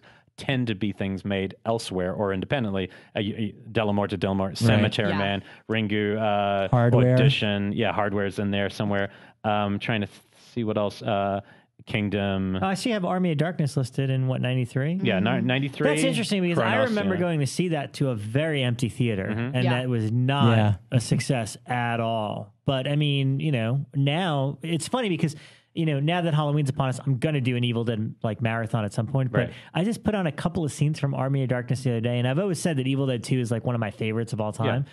But I think in terms of, and this is why it will be exciting to talk to Bob if he ever comes on, Morawski. In terms of directing and editing, Army of Darkness is probably one of the best directed and edited Sam Raimi movies. Watching it now in retrospect, it's really, really thoroughly entertaining. It's really fun. One of the big movies that really made it very difficult for Rodman's career at a certain point, he was struggling with The Unborn, and suddenly this little movie called Popcorn sprung up in 1991, which but we do have some relevance that we might be at a certain screening this coming Sunday. I remember that. The following Sunday. I remember that ad campaign, buy a bag, go home in a box. Go home in a box. Love that movie. We'll have more details on our Facebook page. I always liked the late 90s, and I talked about this earlier where, that's when we were really pushing the holy shit, we can make a giant monster type thing. And the late 90s saw this very small resurgence of creature features just because we could do it. Yeah, like Mimic and the Relic. Relic, Night Flyer, Dusk Till Dawn, even Demon Knight entered into that. Bats, Placid, Deep Rising. They're also big budget movies. These weren't the small, independently made horror that we all loved on VHS. This was stuff like The Relic and that. There are big action movies that are within them contain. I actually really love The Relic. Peter Hyams. That's actually one of my favorite of those. I have to revisit it. I remember the CG being a little off, and I had preferred Mimic, but I don't. I haven't seen either since they came out. But they were really big, and I think that was part of the shift, was going towards these kind of big studio films with more pressure to make more money. Also, species. And especially, by the end of the 90s, that's when we start getting into the Dark Castle pictures, because House on Haunted Hill was 1999, and that's when we develop what I'll call twitchy technology, where we can make Jeffrey Combs run at you, skipping frames so that it looks really twitchy. William Malone was good though. I think he was before that trend, and he was actually a great director. I think he's a very strong. He is good. He was doing Tales from the Crypt around the time I was too, and he did some excellent ones. Do you have Man Bites Dog on your list? I didn't have it as car, but you're right. It's a great film. Yeah. I'll say we missed a big one in 91, which is in terms of cult level, but not mainstream. Begotten, in terms of what the hell is that? Right. That really stands I still have alone. The VHS of that. Yeah, and it became one of those sought after. And it makes sense. That was 94. It's funny you mentioned Begotten, because that was, I think, the one DVD I bought because of the cover. I mean, since that was the first one I bought because of the cover. I've since spent a lot of money on DVDs because of that. But kind of like what you were talking about, renting a VHS with the big clam. That DVD is worth hundreds of dollars now, because they did a very limited run on DVD. Really hard to get. Elias Mirhinge, who directed the film, hated the fact that it was on DVD because he thought it was much more true to the VHS tape. And so it did. This is the rumor. It could be completely wrong. He did a very limited DVD run, and apparently it didn't do very well. So it was cut very quickly. So the DVD is worth hundreds of dollars, and even the VHS tape. I have an original pressing VHS tape, and that's worth $90. No kidding. So I don't know who actually would pay that for it. There are many movies. That's on Amazon. Are my laser discs worth anything? I've got so many laser discs. So many Do you have Leatherface? We know someone desperately looking for the Leatherface. Sex Chainsaw Part 3. You know, I might. Who? David Scow. David Scow, the writer. I found it on eBay, but it costs a lot. Yeah. So you're the other one. I have Let It Be on Laserdisc. Wow. That's, and it's falling apart. It's got laser rot. No, I love my Laserdisc. I got it when I was in New York. NYU used to do these kind of equipment sales, I'll call them, where they would they would sell off things that they weren't using anymore, like old cameras and things like that, and the students could come buy them. And I bought a Laserdisc player for like $25 at one of them. I kind of want one too. I kind of love mine. Now I have a question for all you guys in regards to the late 90s. Something that's just like impossible now because of things like Twitter and Facebook and all that. But you had mentioned From Dusk Till Dawn, and even something like The Sixth Sense. I remember. Did any of you know what was going to happen in From Dusk Till Dawn when you saw it? Because I did not at all. I just remember a friend of mine saw it before me and said, "We have to go. I know you love Quentin's movies, but this one you're going to love."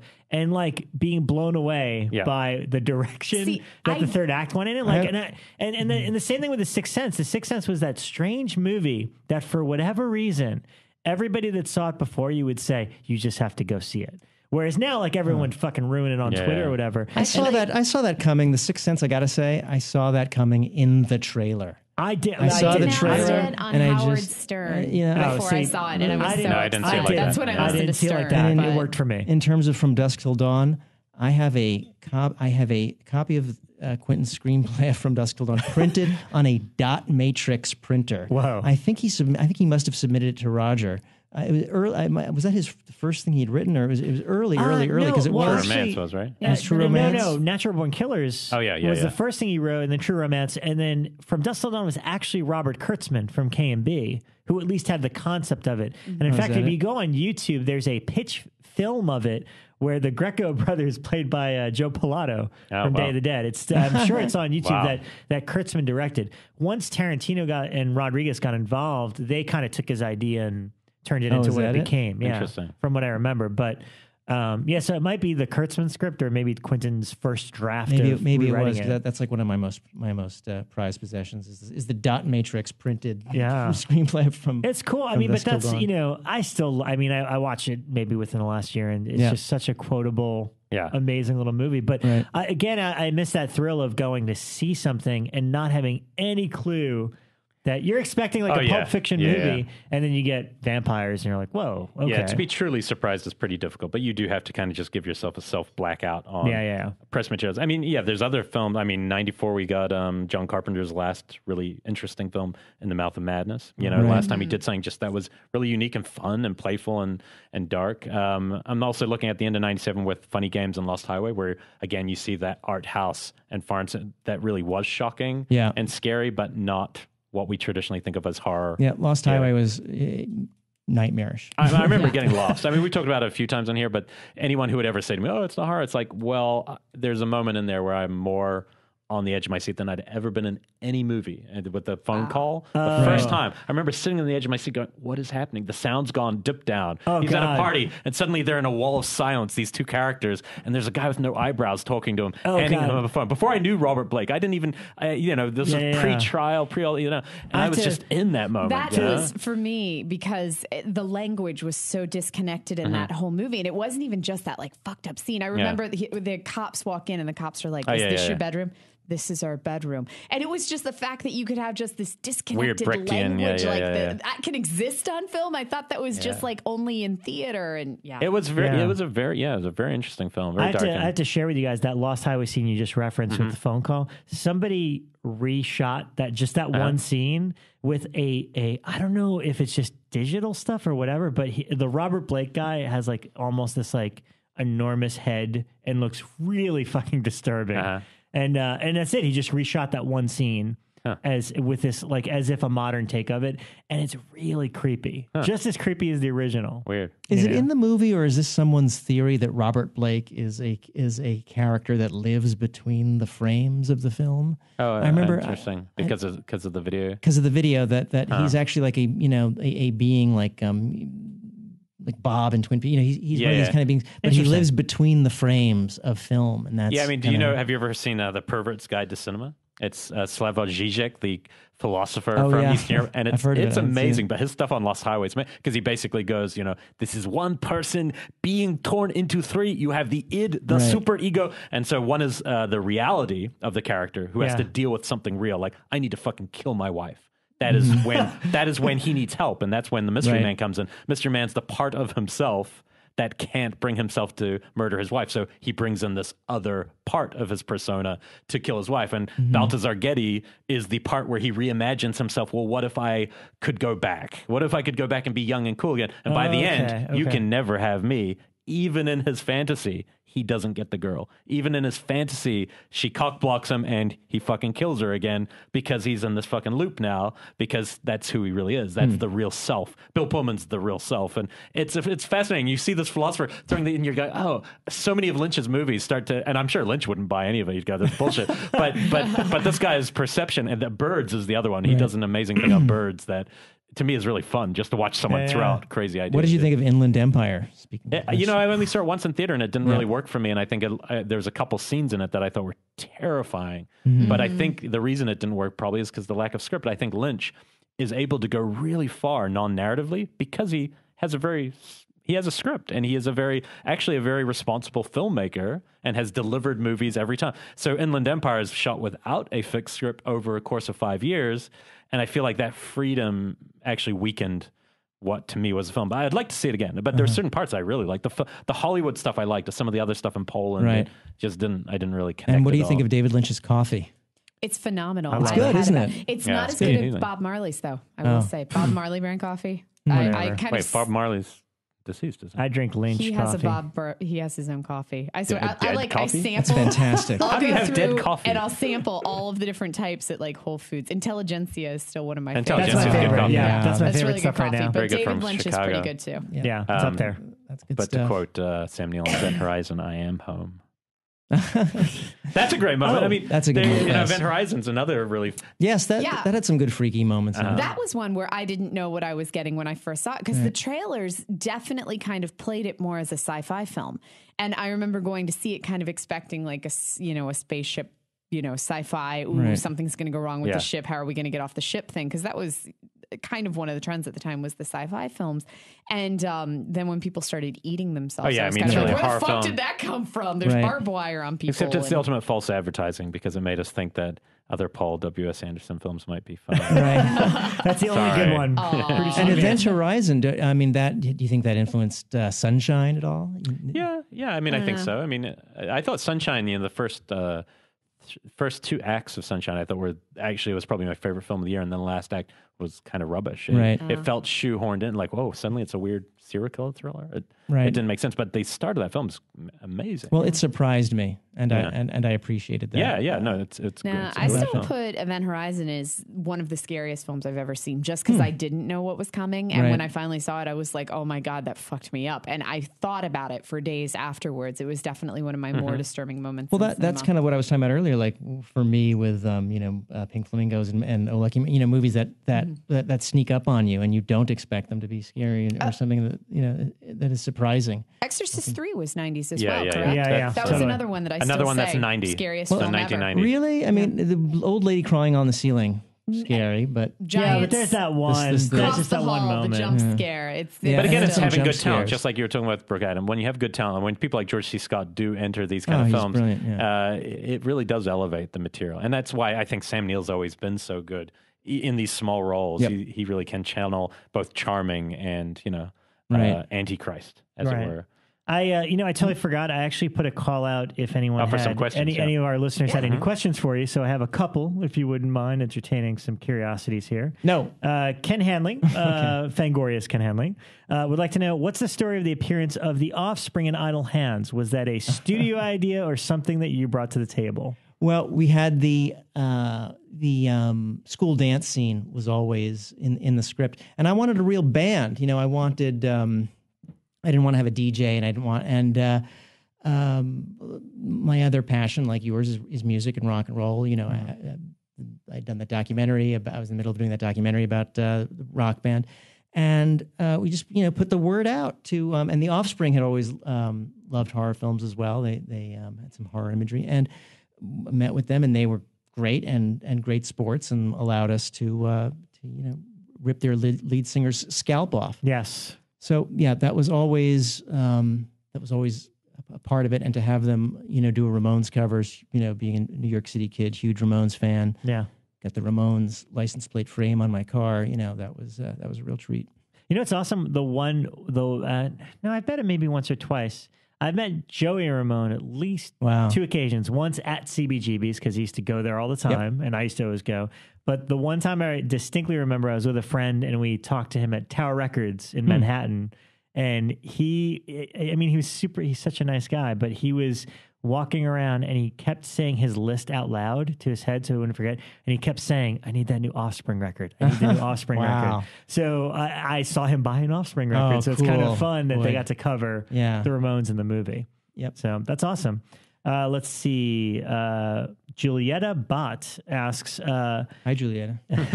what project was your favorite to shoot and why? And be honest, was the Crypt Keeper an a-hole to work with? The Crypt Keeper came and saw me in my trailer, and after that, we were friends forever. Did you even shoot that stuff? I did not. That was shot separately, that right? was shot separately. I saw them shoot some of it. It was fascinating to watch.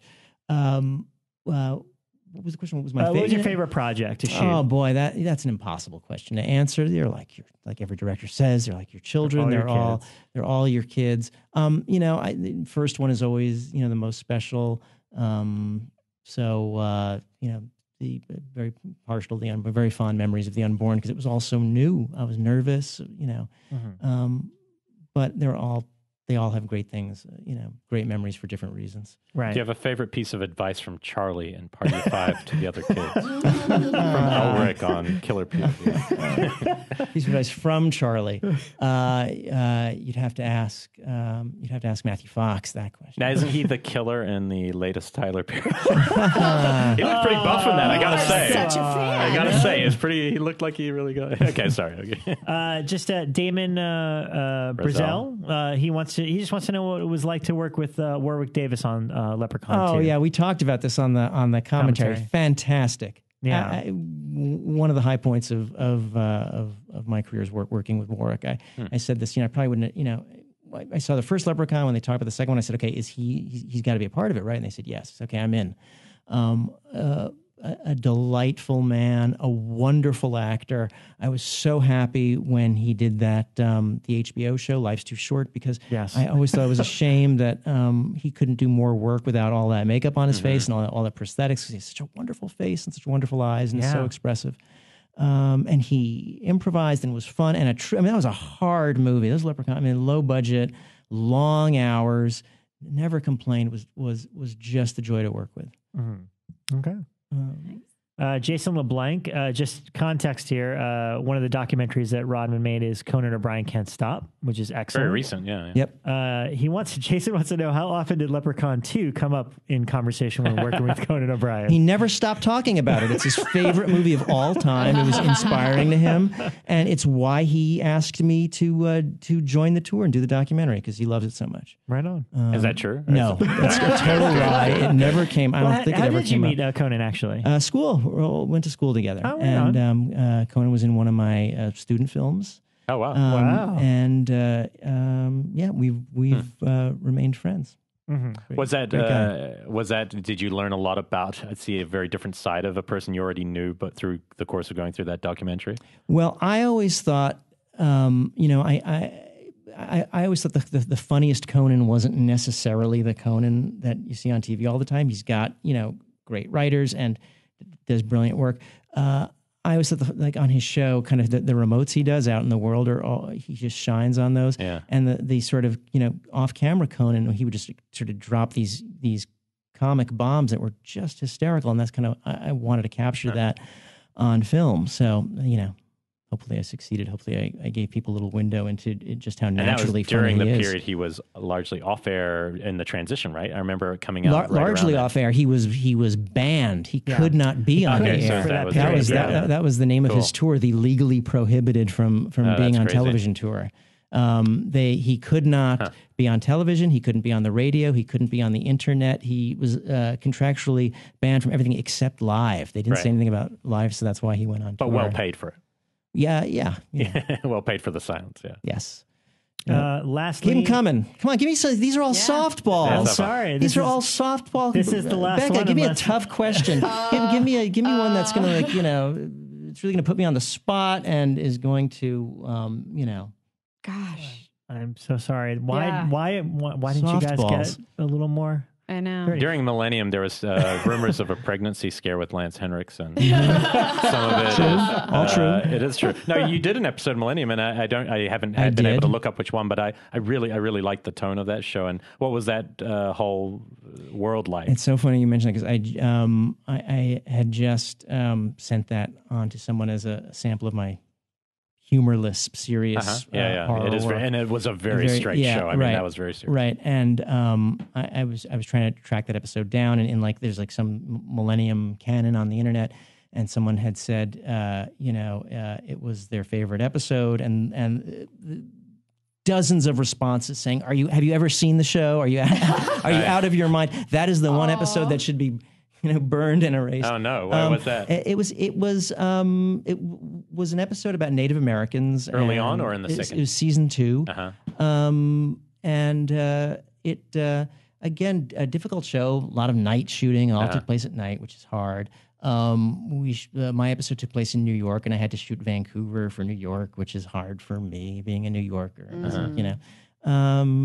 But it was, tonally. I mean, it is sort of like one of the most serious things I've done. Yeah. So. Yeah, we've had Lance. We were like in his book, he talks about how difficult that character was to play for him. Yeah. He wasn't well educated, but he had to become this very well educated man. He had to carry that show. I mean, that was that. He was great. I think that's a great character. I almost wish X-Files and that had merged more. And then they could have both survived longer. They did have a little overlap. There was some overlap, a couple characters, but it felt like if they'd gone further with it, Lance could have replaced Fox. I mean, that would have, something like that might have made it work. But I don't know. Right. I know that was out of your control, but I still wish you could do something about that now. Maybe I can. Retroactively. Who knows? If we drink enough tequila, maybe we can turn back the clock. What happened? Keep them coming. Any more questions? It's just our friend Adam Lima says hello. Oh, Adam. Hey, Adam. Yeah, he was back at Corman in the Corman days.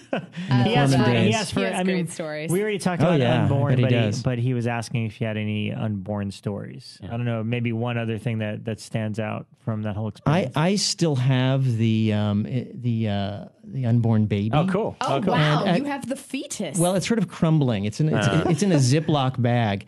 And for the longest time at that time, I was driving what was the number one stolen car, broken into car in America. It was a 70s model Toyota, and the parts of that, they very popular in the chop shop, and this car kept getting broken into. Oh, wow. So for years, I had the unborn baby that I had put some like sriracha sauce on it or something, and some rags, and just zipped it and left it sort of in the back of my car, and it never got broken into after that. It was like, that's amazing. Oh wow, that's like your good luck charm. Yes, exactly, exactly. Well, people see it and be like, "What the?" Right. No one not breaking into that car. No one would break into that car when that happened. Yeah, I saw a movie on Netflix streaming, and it was one of you talk about being surprised.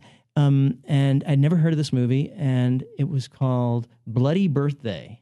Oh, that's an old one from the 80s. Yeah, but it just got the re-release because Elijah did extras on that. It's pretty crazy. I haven't seen it. With the fingers of the candles. It's about these kids, and these kids are on basically it's a serial killer movie, but the killer is a bunch of kids, and there's three of them.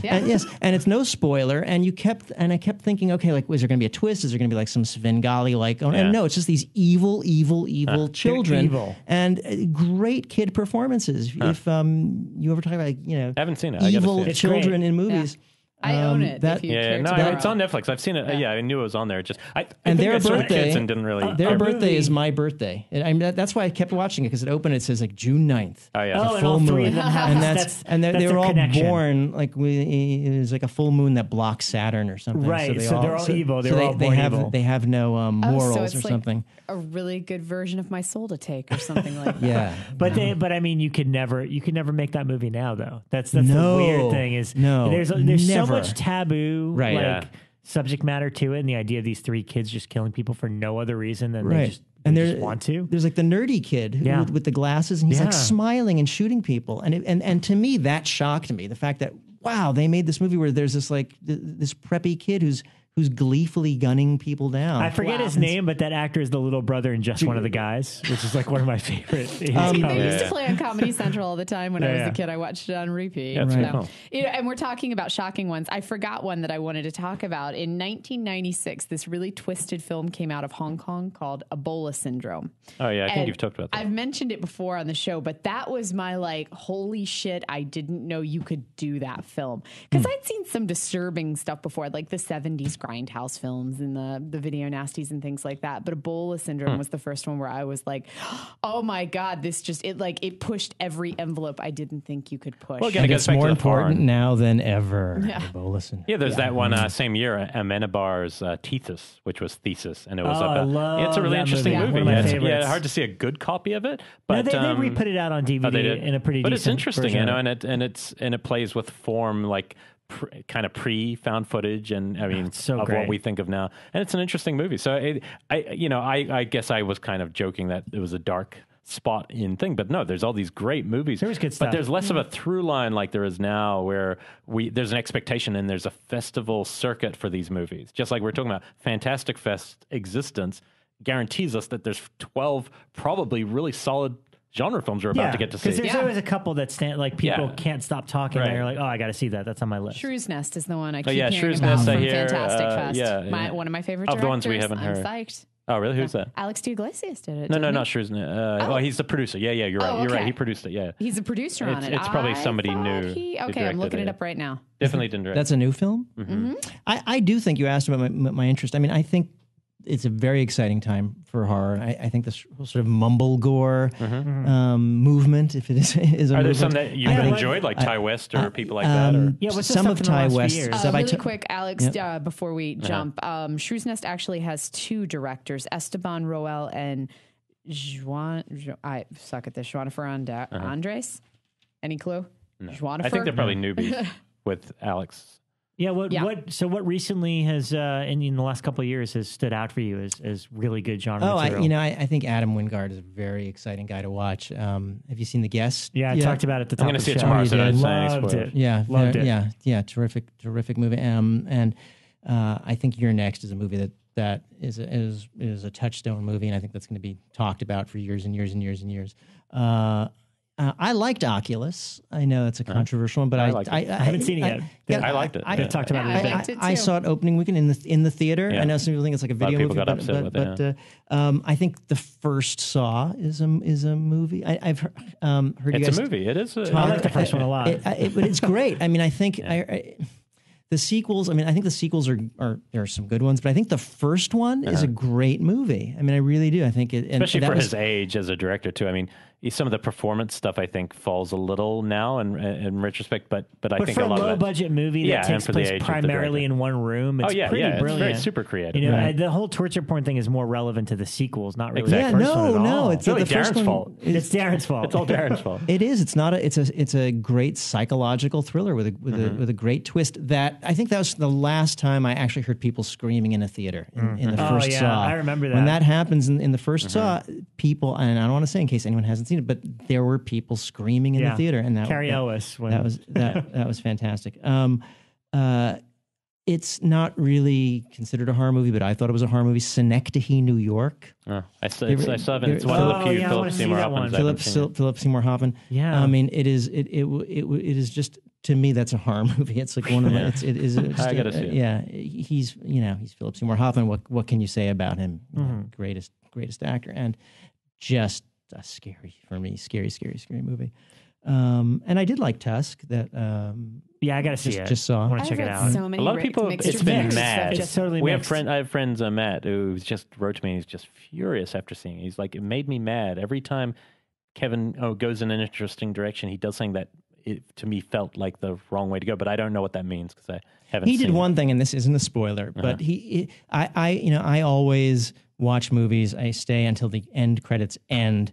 And the AMC What's Next comes on the screen. I mean, I still I would tell people to leave during the end credits because he does something that the movie it takes itself very seriously. It's a crazy movie. It's a crazy concept. The actors take it seriously. But it's based on a podcast that Kevin Smith did, and at the end of the end credits, he plays a little bit of the podcast, and he's just sort of laughing through it. And I thought, wait a minute, this was a terrific movie. This was. Yeah, so cheapening the effect. Exactly. I wish he hadn't done that. No, I really enjoyed the movie. I'm well aware of the actor that shows up that I've heard ruins the movie. That's not credited. I didn't even know it was him. Really? You didn't? Okay, interesting. All right. I heard Michael Parks is really good. Fantastic. Yeah, and he's a good actor. He's solid when he's on. Yeah. Fantastic. But yeah. Well, if obviously you're a genre fan, if you were to go back and do any kind of genre project, if you had free reign, is there any specific one that speaks to you, whether it be the horror comedy, whether it be zombies, whether it be a thriller? Like, what's the sort of thing you would like to tackle if you could? I would, I'd love to tackle a slasher film in New York. Right on. Because I really, I haven't really seen one that captures the city the way Maniac did. Driller Killer. And Forever Driller Killer. Yeah, I mean, that's a whole genre movie, like Driller Killer, Maniac, Ms. 45. I mean, all these movies that took place in that. And I mentioned New York Ripper. New York Ripper. The ugliest of all movies, but pretty much. Would you portray New York today where it's like very clean and upper crusty? Well, I can't even call it upper crusty, but like. Well, there are corners of New York that haven't changed. You have to find them, and Alphabet City is still kind of stabby at parts. I wouldn't. Kind of stabby. No, I love that. I moved to New York when I was still doing theater, and this is like when I was in my early 20s, and I definitely remember like we were performing on Avenue B, and I remember like walking to that, and it was kind of like stepping over crack files and things like that. I walked all over New York by myself at 2 a.m. without even regard. If I wanted to get a bagel at 2 a.m., I lived in Chelsea. So, I mean, it was very safe. So, I'd walk to the corner and get the bagel. But there were parts of Brooklyn too. I had friends who lived in Bay Ridge, and I definitely remember areas like, it's all, there's no more cannibals in Tompkins Square Park. But is it, sorry to see that. Is the film really like, I assume it's a pretty accurate anthropological detail, street trash of New York City. Yep. Because every time I've gone, flying penises. That's the story of my life. I always thought street trash was further out in like it actually Queens. does. It feels almost or like New Jersey or something. It does feel a bit like. It feels like Queens it's much to me. more of kind of like, because as you're entering New York, you see this kind of industrial ring of like salvage yards and shipping crates, and that's where I always pictured street trash. It's the same place I always pictured trauma. Like trauma didn't happen in New York City for me. It happened on this like outer ring of industry and salvage That yards. always seemed like to be like in New Jersey with the skyline in the background or something. Did you ever see Liquid Sky? That captured New York. Liquid Sky. That was actually supposed to be like Midtown, wasn't it?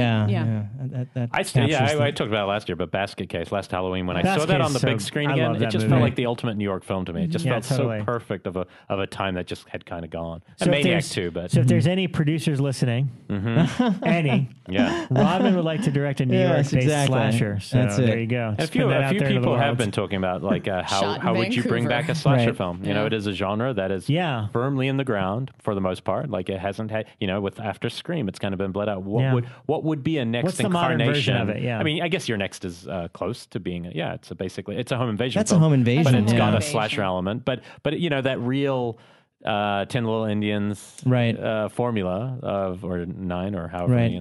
What's the unique way to I don't know. approach That? Well, there was the musical, the musical in the summer camp that came out. Stage Fright. Stage Fright. But that's not going to catch. You're not going to see a wave of musicals, right?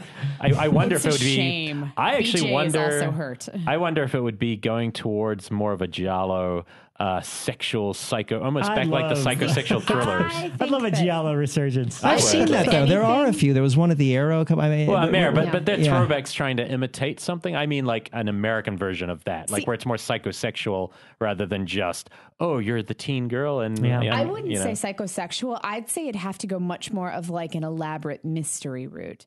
like much more. And I mean, this is very Giallo, where everything is very, you know, it can't just be like, oh shit, Bill was the killer. It's got to be much more. No, those films never really cared about who the killer was. Yeah. It was always the surprise was always kind of stupid. It was more the elaborate way you went to get there. But the psychosexual stuff is what made those Giallo. I mean, it was always so strange. See, I think that like if we go back to like you mentioned 10 Little Indians, like the Agatha Christie, where it's like an elaborate structure of how the murders are being done. I think that would actually work. I think that'd be good, but I don't know if it'd be popular. That's the thing. It's hard to know. I mean, it's hard to predict trends. Right. But I think it is an interesting time to think about the slasher film. Well, the casting. Sexual. You make. But I mean, I do think is there a way for a slasher film, that formula-ish, to ever come back? Maybe it's the casting. Is Iggy Azalea listen to this podcast? I would cast her in something. Who does? Iggy Azalea. You don't know Iggy Azalea? Oh man, I'm younger than you guys are. I'm looking it up. Oh, come on. I don't know. I know Sybil Danning. Sybil Danning. And they're playing with fire. She sings nasty. You're singing the Howl 2 song, I love that song. You? That's the greatest song. And Howl. Well, I mean, I feel like there's a lot of good stuff in the 90s. Linnea Quigley's Workout. Actually, the one cool one we didn't talk about. Actually, I think Tom Savini's Night of the Living Dead remake's actually really good. Great. I love the it. Reflecting Skin, even though it's like it is one of the most interesting movies. Yeah. You go back and 90s? see that. Yeah, it was 90s. Very creepy. Yeah, very creepy movie. That totally is about as I'm looking up Iggy Azalea. She's a singer, rapper. I think she's from New Zealand, actually. Oh, really? I think. Hey. Yes. Lord is. Lord. Yeah. That's the one I know. Yeah. But I mean, we could do this at home. Yes. Right. This is true. We've got let's do it here. Well, I guess what is there anything you're up to now, or anything that you want to plug or talk about? What are you excited about? Yes, I'm excited about being here. Yes, That's what I'm doing this podcast. Tuesday, the Leprechaun box set comes out on Blu-ray. Every single one of the movies, all in one set, including the new one. And which one did Brian Chenchard Smith do? In the Hood? I think so. Brian, he has a fun. Is that why those people are lined up outside Best Buy? I've been right now. The Leprechaun box set. Lep in the Hood come to do no. I thought you got them directly downloaded to the new iPhone. I thought they were just putting it on. No, that's U2. That's not the Leprechaun movies. No, how you have to buy the Irish band. The Irish themed horror film. The one thing I know for sure is that there is a director's commentary for every single movie. They managed to pull that off. They're not the directors of the films. No, just some directors. Who did one? About it. Who did the first one? I don't remember. Okay. I don't know. I can't. Why do I even bother coming here? It's like 3 hours in. Okay, I can't all right, get these facts There's right. a lot of liquor and there's a lot of beer involved. Yeah, okay, I took Benadryl, so I'm just You did take a shot. I'm very proud of you, Rebekah. No, I didn't. Elric drank most you of it. You didn't? I thought I saw you take one. Do you know how much Benadryl I have in my system right now? I saw you drink one. I took like 5. Are you not allowed to say on air that you just took a shot? Is that what it is? No, she didn't. No, I drank it. You drank a shot. I guarantee That's not fair. Seriously, I drank a shot. I raised her child. I clean her laundry. I pay her bills. Oh man, I'm a well-kept that's why I'm allowed to be mean to her here, Elric. In this place. He won't let me speak. I won't let her speak. So are you under the weather? Is that the Benadryl thing? No, or is it just fun? Is it just for just for goofs? I just I freebase Benadryl. I smoked some in the parking lot. No, awesome. No, earlier today I was having allergy problems and my eyes swelled till I had to take my contacts out, and so like you're all blurry right now, which is kind of fun anyway. Excellent. Aren't you glad you asked? My eyes were really swollen. I was having lunch with Morgan Peter Brown at the time, and I was like, guys, my eyes are swelling and really itchy, so I had to go to the bathroom and take my contacts out, and then I had to take Benadryl. Non-horror story. See what you started. No, let's go with last question I want to ask you. And this away. is just instinctual. I don't even want you to think. You ready? Okay. Ned Campbell, Katie Holmes. Iggy Azalea. She's pretty cute. I just looked her up. Yeah. Okay. Right on. This has been a lot of fun. I really want to thank Rodman for coming on. As soon as I met him, I knew that he'd be a great Killer POV guest. So thank you. Why, thank you. Next weekend. It was my pleasure. Or next week. Next week. Get the Leprechaun box set. Leprechaun 2's on there. Yes. Revisit Idle Hands. We saw it on HBO Go. Yeah, I it's own free the right now, DVD. and it looked great. And I'm not going to. It's out on Blu-ray. They did do a Blu-ray of it, and it looks beautiful. I have to say, I was skeptical that it would hold up because a lot of comedy from that period doesn't hold up. I was kind of going, I'm going to rewatch it again because you were the guest, and I remember really liking it. Yeah. And for me, it really held up as a great comedy. It is great to have low expectations. It is. Yeah, you should. It's a very average film. You guys might not even like it, and then you'll love it. Yeah, much better. But no, the comic timing of it's really strong. Yeah, and, it's cool. To revisit it and let us know your thoughts. Yeah. Do we have a guest for next week already, Linda? Yes, we do. Yeah, Can we're we doing announce distribution stuff. Yes, we can. Yes. It's going to be exciting. I know a lot of people love when we have the Scream Factory guys on. Nick Redmond from Twilight Time is They've coming got on. some good stuff They just announced the Blob remake on Blu-ray. It went on sale today. And he's got a few announcements for us, and he's going to do a little... And some of their titles are under $1,000 on eBay. You can track But you shouldn't buy them on eBay. We're going to hear. Yes. And he's going to come in and We're gonna hear the explain how they story. operate and why you shouldn't buy off the eBay people. How do you get it if they only make like 8 copies of something, right? So how do you He's going to talk about that. We're going to Okay. get into it next week, but there's only one place you can get it from directly, and it's Scream Archives, which is the website that they advocate They have for. a few horror ones coming out this month, and that's why it's relevant. We will- I think it's 3 horror things. They're so. not announced yet, so Okay. I saw some one of in them particular will be the big discussion next week, and I think you'll But want obviously to hear the about Blob it. was today. The Blob went on sale today. And that is something just for the effects alone. It would be worth ordering that. It's pretty and- incredible what they pulled off. I helped set up a commentary. I put Nick in touch with Ryan on the Bloodcast, who is in touch with Chuck Russell. They did a brand new commentary for it. So some fun stuff on there. And then in October we have some big shows. Wes, Toby, George. They're all going. Everyone's going. They're just first names. I'm not telling. No. In all seriousness, we have a pretty killer October coming up. I'm kind of psyched about my birthday show. Rebekah's birthday show, where Yes. she picks the topic and guests. Yeah, I'm not going to that one. We'll get to that. That's in 2 I'm not weeks. gonna talk Elric's about not it showing yet. up. Elric is showing We'll up. have Rodman come back on if Elric doesn't. I'll be the show up. bartender. I'll just keep these here. I've already and, chosen David Scott to always I replace me. will be drinking on that show, so it's going to be fun. And I don't know. We're still working out the details, but after Rebekah's birthday, I think we'll have 3 really killer, top-notch guests. We got a killer good Halloween October. themed episodes, and then we're on a break for a little while, but it'll be worth it. So Get stick to around. recover from Let's do it. Halloween. Yes. Screen Archives. I just need to say one thing. Yes. Because you mentioned them. I on my Instagram feed, I have a screen capture of a Screen Archives ad, and it says I can't remember what they were selling, but it said list price $18.95, hour price $21.95. Wow. It's the only upgrade. Screen Roger Archives. Corman would have loved that business model. What a selling point. I got to Instagram It's like that. Charlie That was Band it. selling Oh, tactics. yeah. That's amazing. Yeah, that's great.